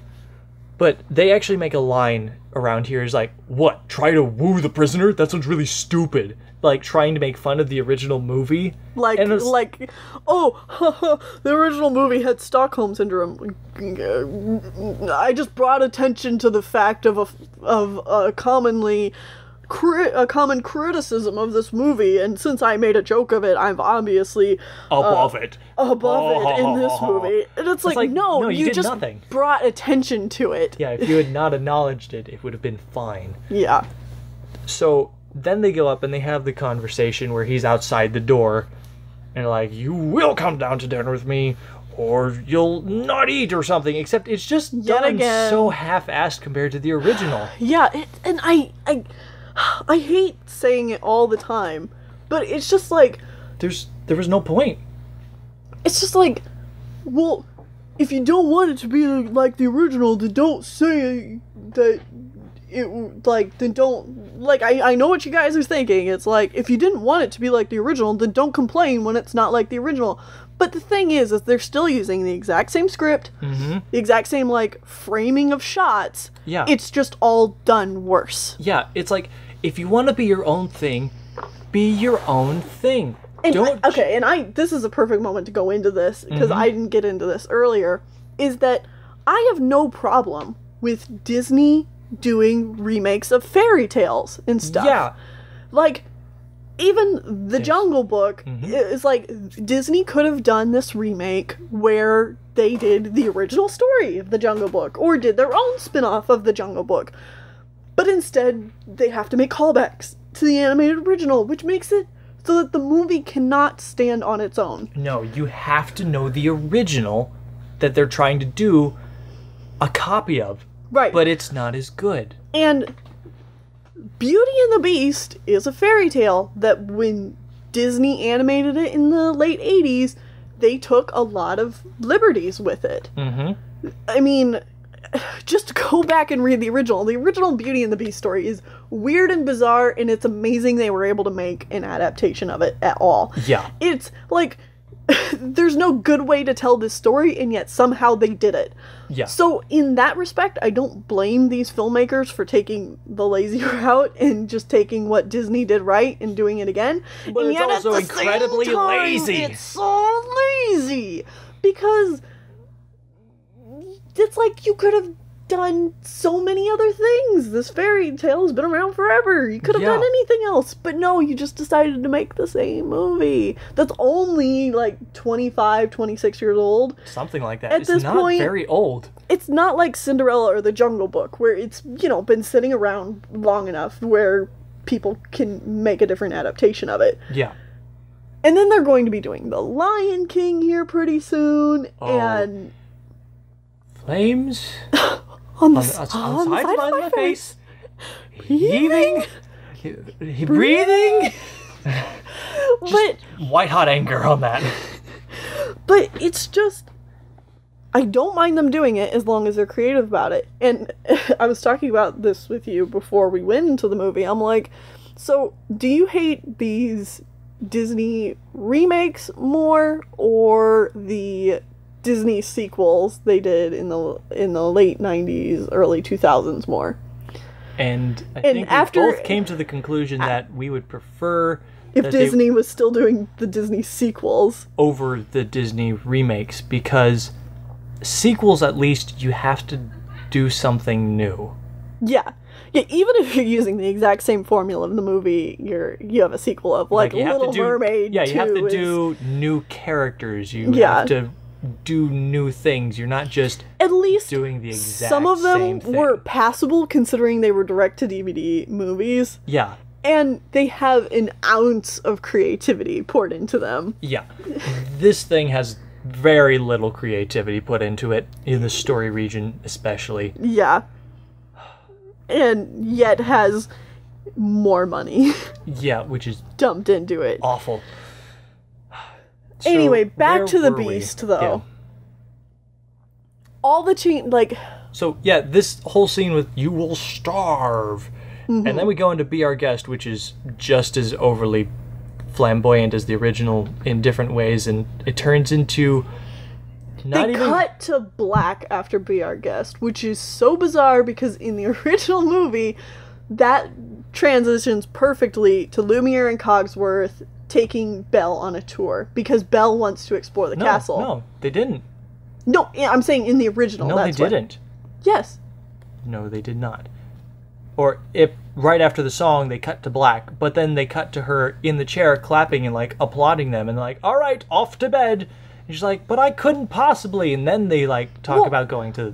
I'm saying it segues right into that. You should know what I meant. Okay. But yeah, like it segues perfectly into that, and then Belle like is able to use her wit and her charm to trick Lumiere and Cogsworth to go off towards the library while she heads up to the West Wing. She does not do that in this version. In this one, it cuts to black, and then Mrs. Potts and Belle are walking around in the castle, and Mrs. Potts is like, "Now, Belle, make sure you go to bed. Don't go anywhere else. Just go right to bed. I mean it. Don't you dare go to the West Wing. I'm just going to leave you on your own now. Just make sure you don't do anything else. Just don't do anything else. Even though it's been established Mrs. Potts can get up there. Yeah. And get up into her room. But they have this scene shot as if like, oh, well, Mrs. Potts can't get up there. So she just has to trust Belle to go up to her room alone. But no. They've already established that doesn't work. That's not a good excuse. Yeah. But so then Belle is like, haha, yeah, right, I'm not going back to my room, and goes up to the West Wing. It's just so poorly set up, considering that the animated movie handed it to you on a silver platter and was like, here, this is a perfect segue, why didn't you do this, idiots? Okay, one thing I want to say really quick about Be Our Guest, the only thing I'm going to say about it is, it was fine. But randomly, near the end, it turned into just a straight-up dolly film, or Bollywood film, where, like, an Indian dance sequence and the Taj Mahal of food. It was so bizarre to me, but to Neil... really random. Yeah, I was like, why? Cogsworth has a, turban on, and... whatever. It's like, Cogsworth gets a turban on, and he bursts out of the Taj Mahal, and, like... Oh, and also there's a running joke throughout the thing that Belle never gets to eat any food. Yeah, but then at the end it's fine. Yeah. It's like, sure, in the original they don't really show that she eats, but it's also not...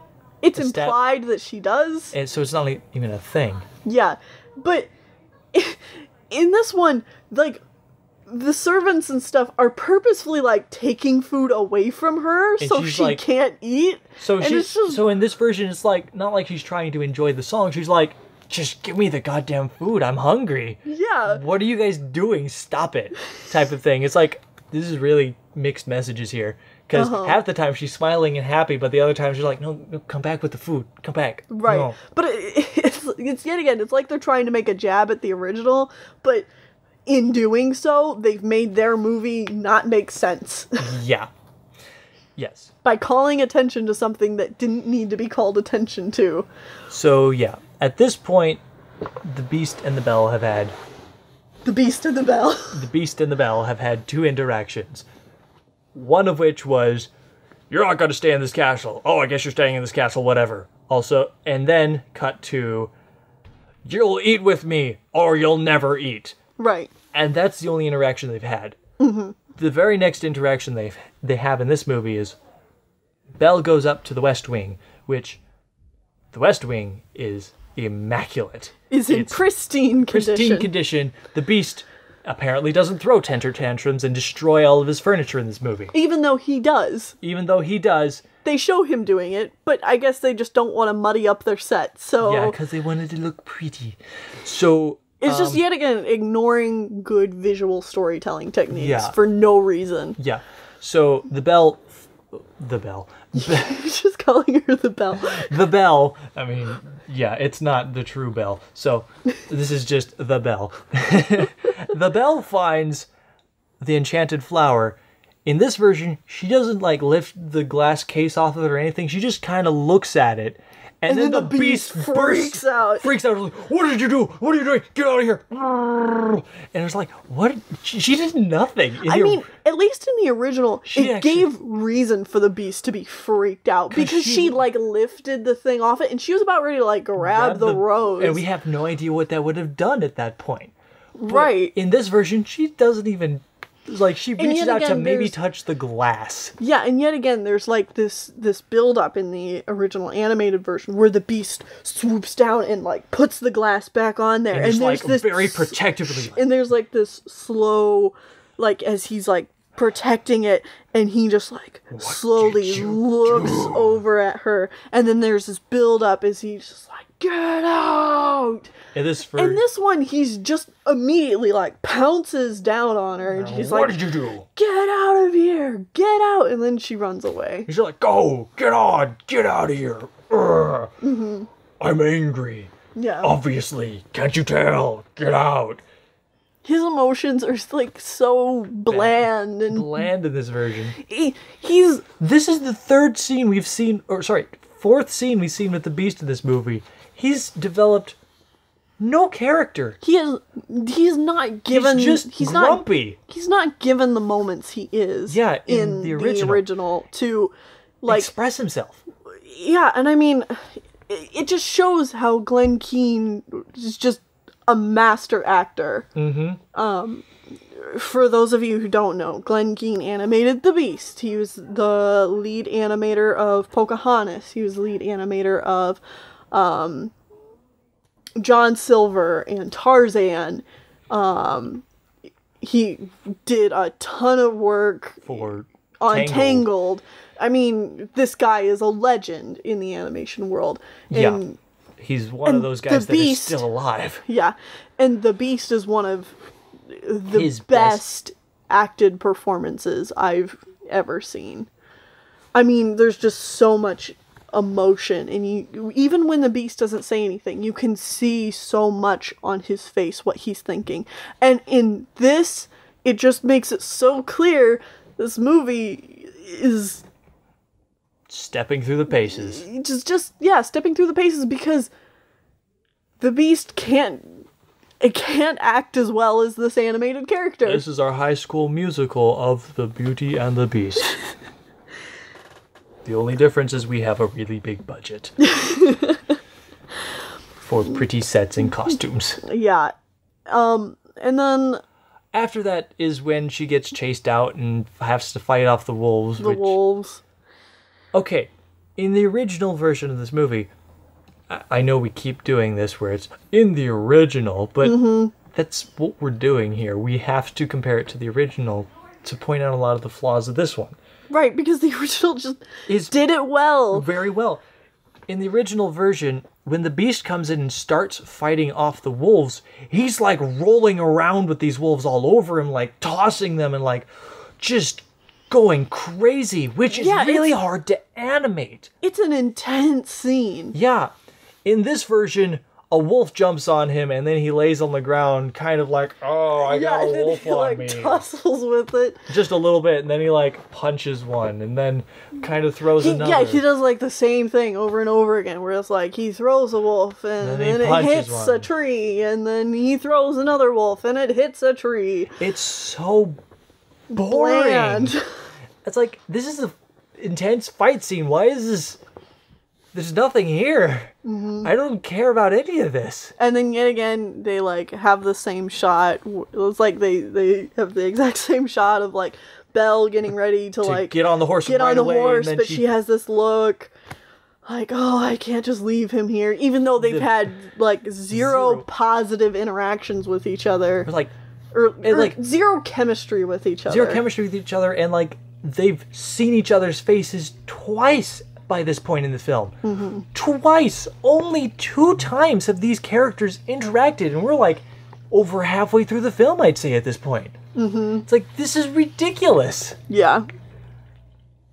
And, okay, again, in the original, the Beast obviously got hurt fighting these wolves, because he, like, teeters and then collapses. Yeah, and he, like, passes out. In this version, he just kind of, like, lays on the ground like, oh, I'm hurt. And he looks, like, sad. He gives Belle, like, a puppy dog face, like, oh, you wouldn't leave me, would you? I'm all hurt. Like, instead of this one, he just looks really pathetic. Yeah. And, like, guilt trips Belle into taking him back to the castle. Yeah. And then immediately after this is when they have this scene of, like, yelling at each other for, like, you shouldn't have done this. Look, you shouldn't have done this. And then it's just beat for beat. Beat for beat. And then they stop halfway through that conversation. The Beast rolls over and apparently passes out or falls asleep because Belle goes to the foot of his bed, and him and the... Yeah, and they don't get to fit... Like, they do that whole scene beat for beat, but they don't do the end, which is important, where they apologize to each other. They don't do that part. Instead, Belle walks to the foot of his bed and starts talking loudly with all of his servants about how terrible the Beast is of a person, while he's right there in his bed. Oh, by the way, he can't lay in his bed properly because the way they designed his horns swoop back, so he can't lay in his bed. So instead they just try and like have him conveniently hide where the horn would be. Well, or they have him like lift his head up awkwardly. Oh, it's terrible looking. It's like, why... You know, in the original, he's just in an armchair. You could have had your character design sit there. Why didn't you think around this? Yeah. It's like, it's not like you were doing it to be loyal to the original. You did it because you think that your adaptation needs him lying in a bed, but you didn't think it all the way through because your character can't lie in a bed. Okay, from here, I don't remember how they get there. I think Belle is just sitting around somewhere reading a book.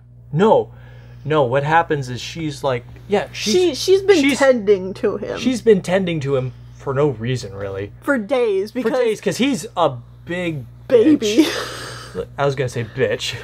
Just like laying in bed, like, oh, I'm so wounded and things. Right. But she's like sitting there like reading Shakespeare, and then he just rolls over and like finishes the line. He's like, you know Shakespeare? I was like, I had a very expensive education. And then he's like, but you've read books and stuff. I was like, of course. And then it immediately cuts to them walking into the library. No build up or anything. Yeah, and he's better now. Yeah, he gets better immediately, and the only reason he takes Belle to the library, which is such an important scene in the original... It's just to boast about how many books he has. It's just for him to show off and be like...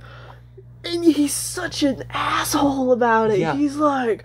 Blah, blah, blah, blah. And they try and make it like a cute moment where she's like... Have you really read all these books? She's like, well, no. Some of them are in Greek. It's like... What kind of line is that? And then she's like, are you making a joke? Are you actually making a joke? And then he gives like a doofy smile. And it's like, oh, this is awkward and bad. Okay, just for context from the original movie, near the beginning, in the song Belle at the beginning, she returns the book, and then she picks out another one. And the bookkeeper, who doesn't really exist in this version of the movie, he kind of does, but he says really. Half of the lines. He says half the lines. But in the original, he's like, this one, but you've read it twice. And she's like, but it's my favorite. And then he's like, well, if you love it so much, then it's yours. Then it's yours. Specifically those words. So that later, when the Beast is sulking and trying to figure out how to win over Belle, which doesn't really happen in the new version at all, ever. He's talking with the servants. They're like, give her a gift or something. And he's like, well, what should I get her? And then Lumiere's like, oh, I know, because earlier we were distracted because she said she wanted to see the library, which is how she got off the West Wing to begin with. Callbacks. So he gives the library to her as a gift. In this version, it's just kind of, oh yeah, there's a library here because books. And we both like books, except we don't like the same kind of books because I'm a man and I don't read romances. Bleh. Yeah. Which is... That whole segment was just barf. It's like, well, he did that too. He went blah, blah, blah, blah. Yeah. Like... Oh, gosh. But no, and then... They bond over books. They try to have that same line that you were talking about, the bookkeeper having. Yeah. And then he's like, if you like it so much, then it's yours.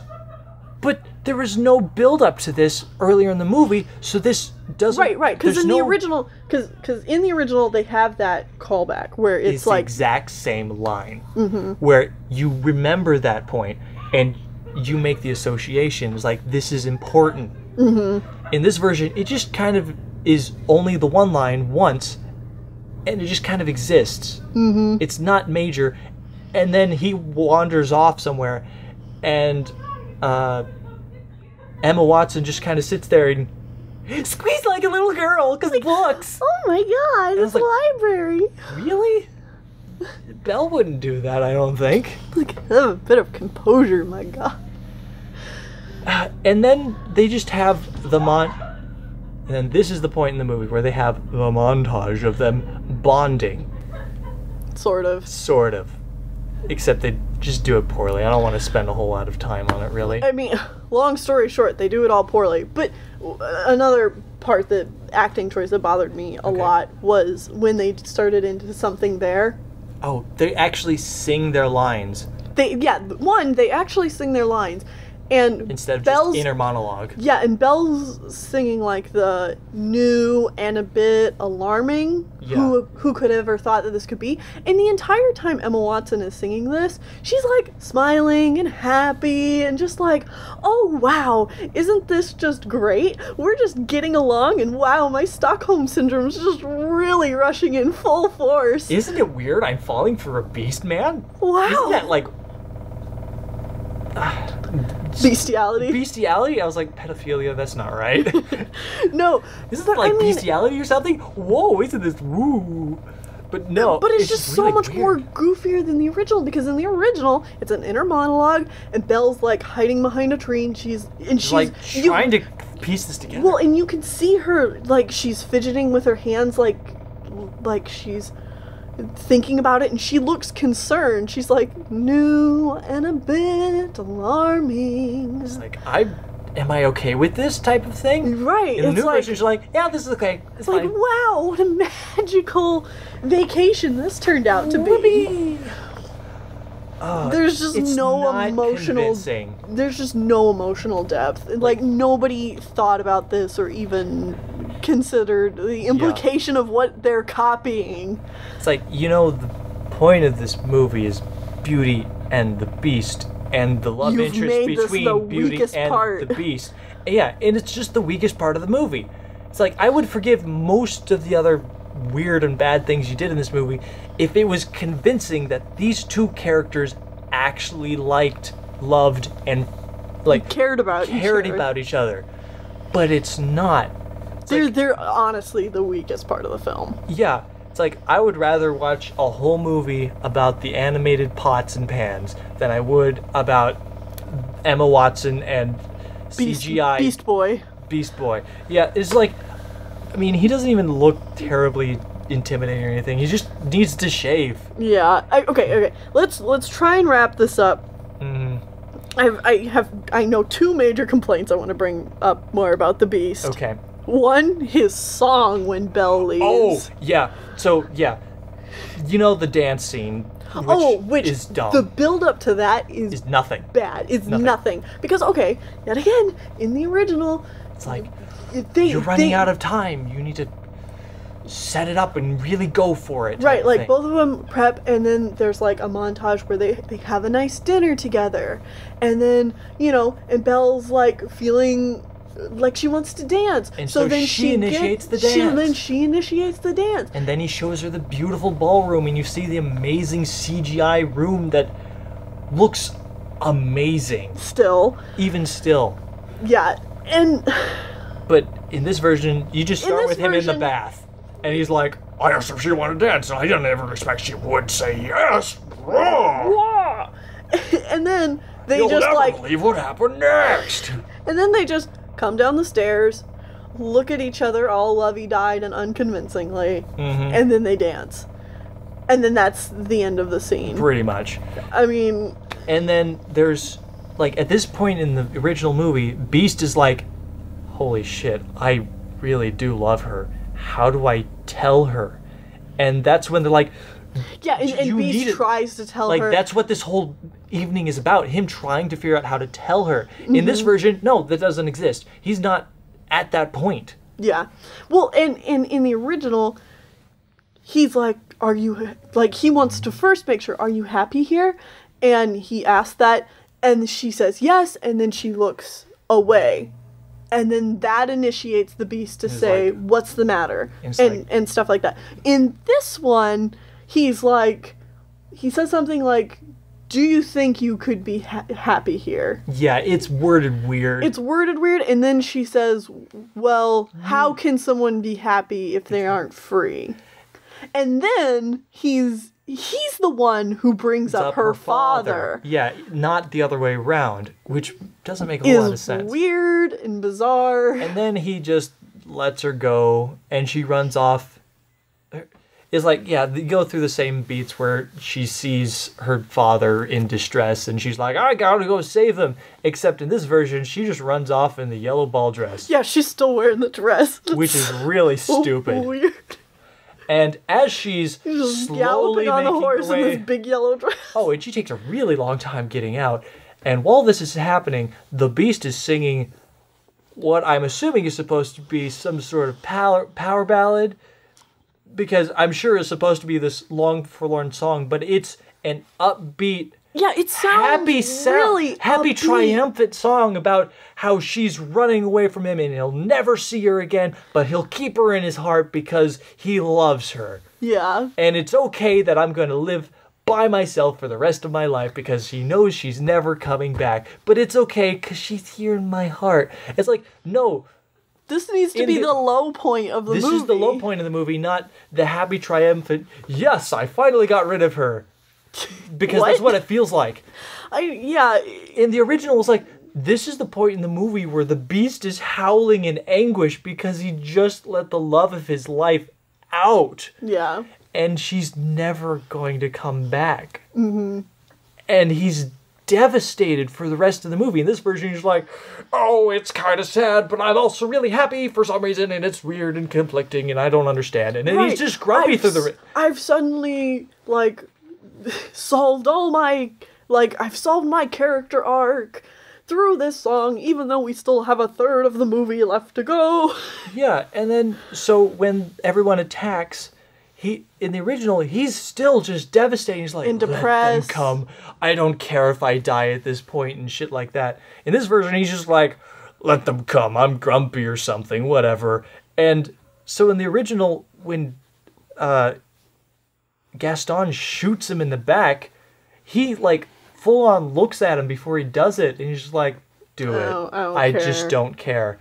But in this version, he's just like, okay, I guess we're doing this now, or whatever. He's like, it's so half-assed and non-committal. Yeah, you just don't get the sense of defeat that the out Beast of the Beast. had. Because once he gets shot the first time, because he wasn't really expecting it like he was in the original, he just starts hopping around on the rooftops trying to get away. It's weird and it's a bad climax. And we already talked about the whole death sequence and everything. Yeah. Oh, and, one of the, another huge iconic scene from that movie is when the Beast floats up in the air and transforms back into human. Insane transformation. They rush through it, and they put so many pixel effects and stuff around him that you can't see. And there's whatever. He's back. He's a human. Also, and then he never speaks. Yeah, it's like they copy the shots from the animated movie, but they put it on like ×4 fast forward and then add a shit ton of like sparkle effects. Yeah. And then when he turns into human beast, he doesn't speak. He's not like, Belle, it's me. Yeah. And Belle's like, it is you or anything. Like in this version, he's just like look at each other for a really long time, and then just like slowly. Okay, now we're kissing or something. Yeah. It's really weird and awkward. It's supposed to be heartfelt, but there's no heart here. Yeah, because they've had zero chemistry together. The whole movie is like, there's no chemistry. Oh, and then Emma Watson makes a jab that's like, can you grow a beard? And he's like growls. Like has a stock audio growl thrown. Yeah, okay, there's another thing. When everyone transforms back, they keep a part of them that was part of the antiques. Like the dog still had like a floofy tail. A talus of a tail. Yeah, a tassel. A tassel, for its tail. And Lumiere, whenever he gets horny, like the top of his head starts smoking. Yeah, and it's... And for some reason, Cogsworth's mustache is all whopper-jawed.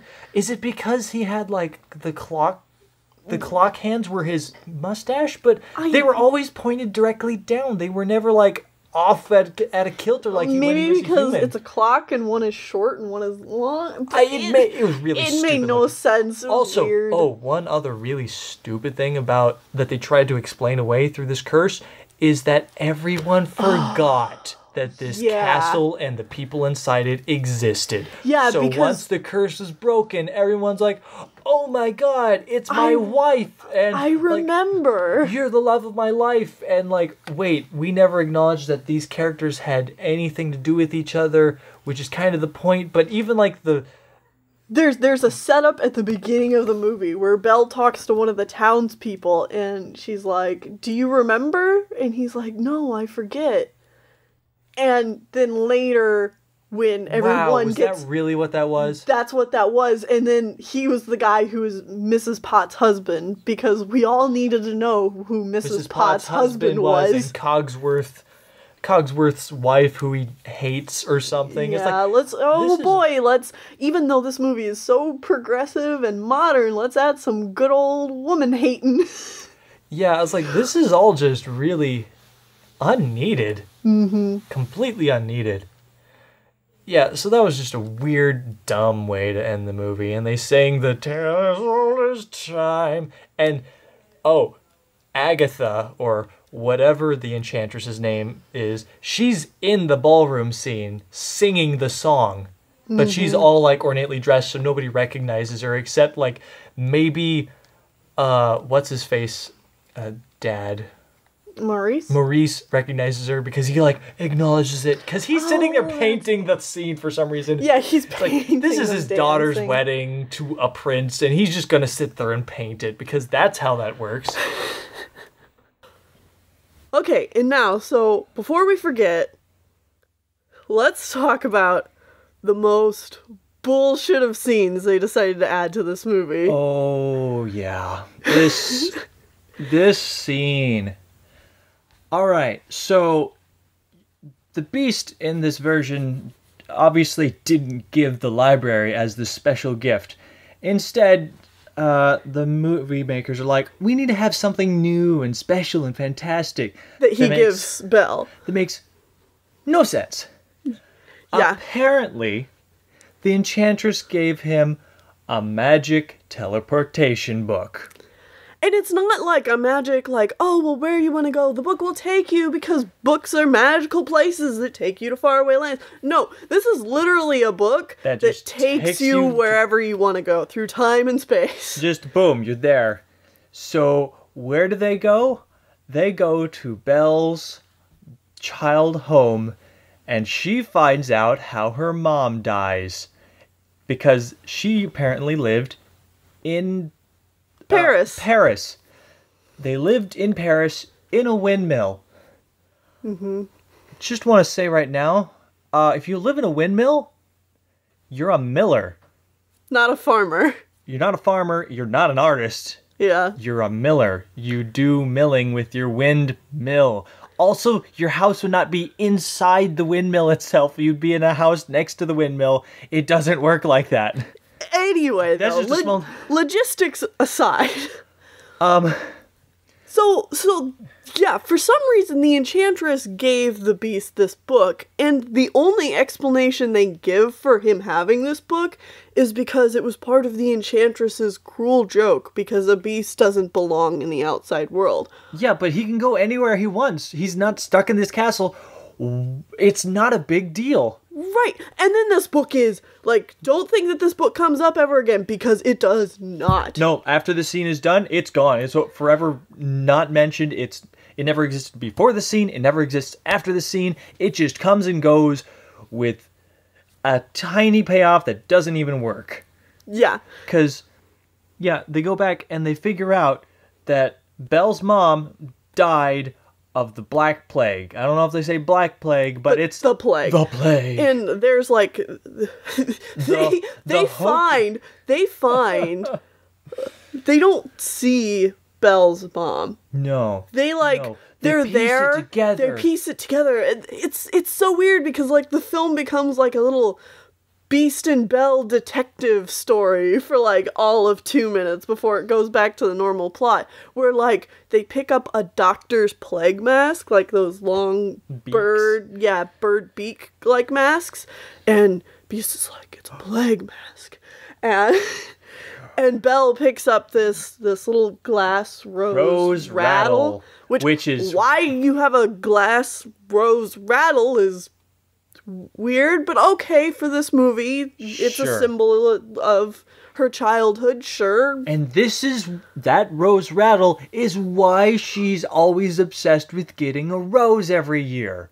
Yeah. No, seriously. Yep.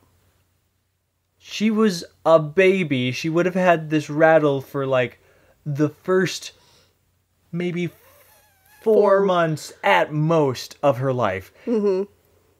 You don't imprint like that. It doesn't work like that. Okay, magic, whatever. Okay, sure. And yeah, so that's that scene. That's it. That's all that happens here. They don't bond anymore. They don't like get to bond over the fact that they both have dead moms raised by their fathers. It's like obvious thing to do, considering Belle and Beast have like nothing going on between them, is for them to be like, you lost your mom that you loved? I lost my mom that I loved. But no, the movie doesn't even like hold on to that. It's just said to wrap up a plot point that didn't need to be added into this movie. Mm-hmm. And then later Belle like uses like, okay, this is how we know that the book is not just an image that they went to, because Belle brings back the glass rattle. She has it with her throughout the rest of the movie.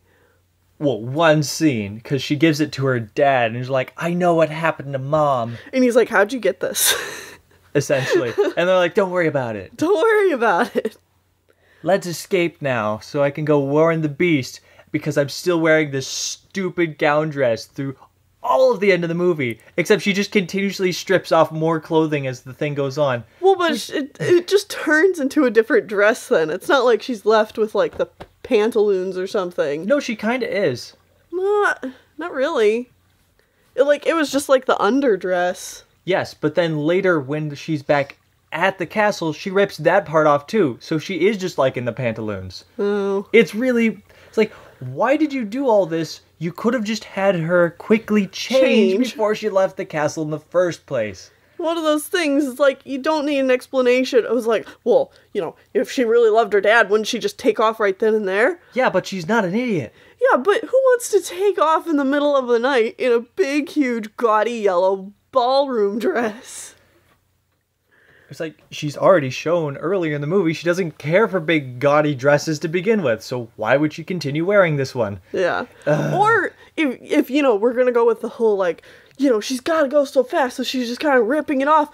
she doesn't rip it off until she gets back to the after she gets back to town. She's been captured, and then they're riding back to save the beast. And then that's when, while she's riding a horse, she decides to rip the dress up. Yeah. And it's just like, why now? Yeah. That scene, that whole plot thing with the mom, the Rose payoff, it's all really badly done. Yeah. Oh, it's... And then the credits roll. And we walked out. Yeah. We normally stay through all the credits because we want to acknowledge that these people worked on these films. It's just like, no. We're going. We're too angry. Well, not... Okay. I'm disappointed. We were disappointed. We screamed a lot once we first got out of the movie, but we were able to calm down, and that's why we're recording this now. Yeah, I mean, there's no point in being angry. This movie is what it is. It's not worth it. It's a cynical cash grab. It's a cynical cash grab because corporate money. I don't suggest seeing it. If you're really curious, just watch the original again and just imagine how worse it could be. Just appreciate how good the original is. Yeah, because, that's a good way to do it. You know what? If this movie is going to do anything, it's probably going to make people realize how good the original is. At least I fucking hope so. I swear, if I hear one person say, that the new one's better, liked the new one more than the original, you punch him in the face. It's like, just bam, knock him out. It's like, no. I'll Gaston knock you out and then leave you in the woods for the wolves. That's right. How do you like that for adaptation? Okay. Anyway, though, do you have any other thoughts, or is that it? I mean, honestly, I could go on and on and on about this and, these remakes and general, stuff. But I'm sure we've been at this for a long time. I think we've been at this for probably 2 hours. Like the running time of the movie or something. Well, there you go. Now you've seen the movie. I mean, we went through most of it. So, yeah, I've been Sean. And I've been Tennelle. Go watch the original Beauty and the Beast movie again, kids, and appreciate it for the masterpiece that it is. All right. Bye. Bye.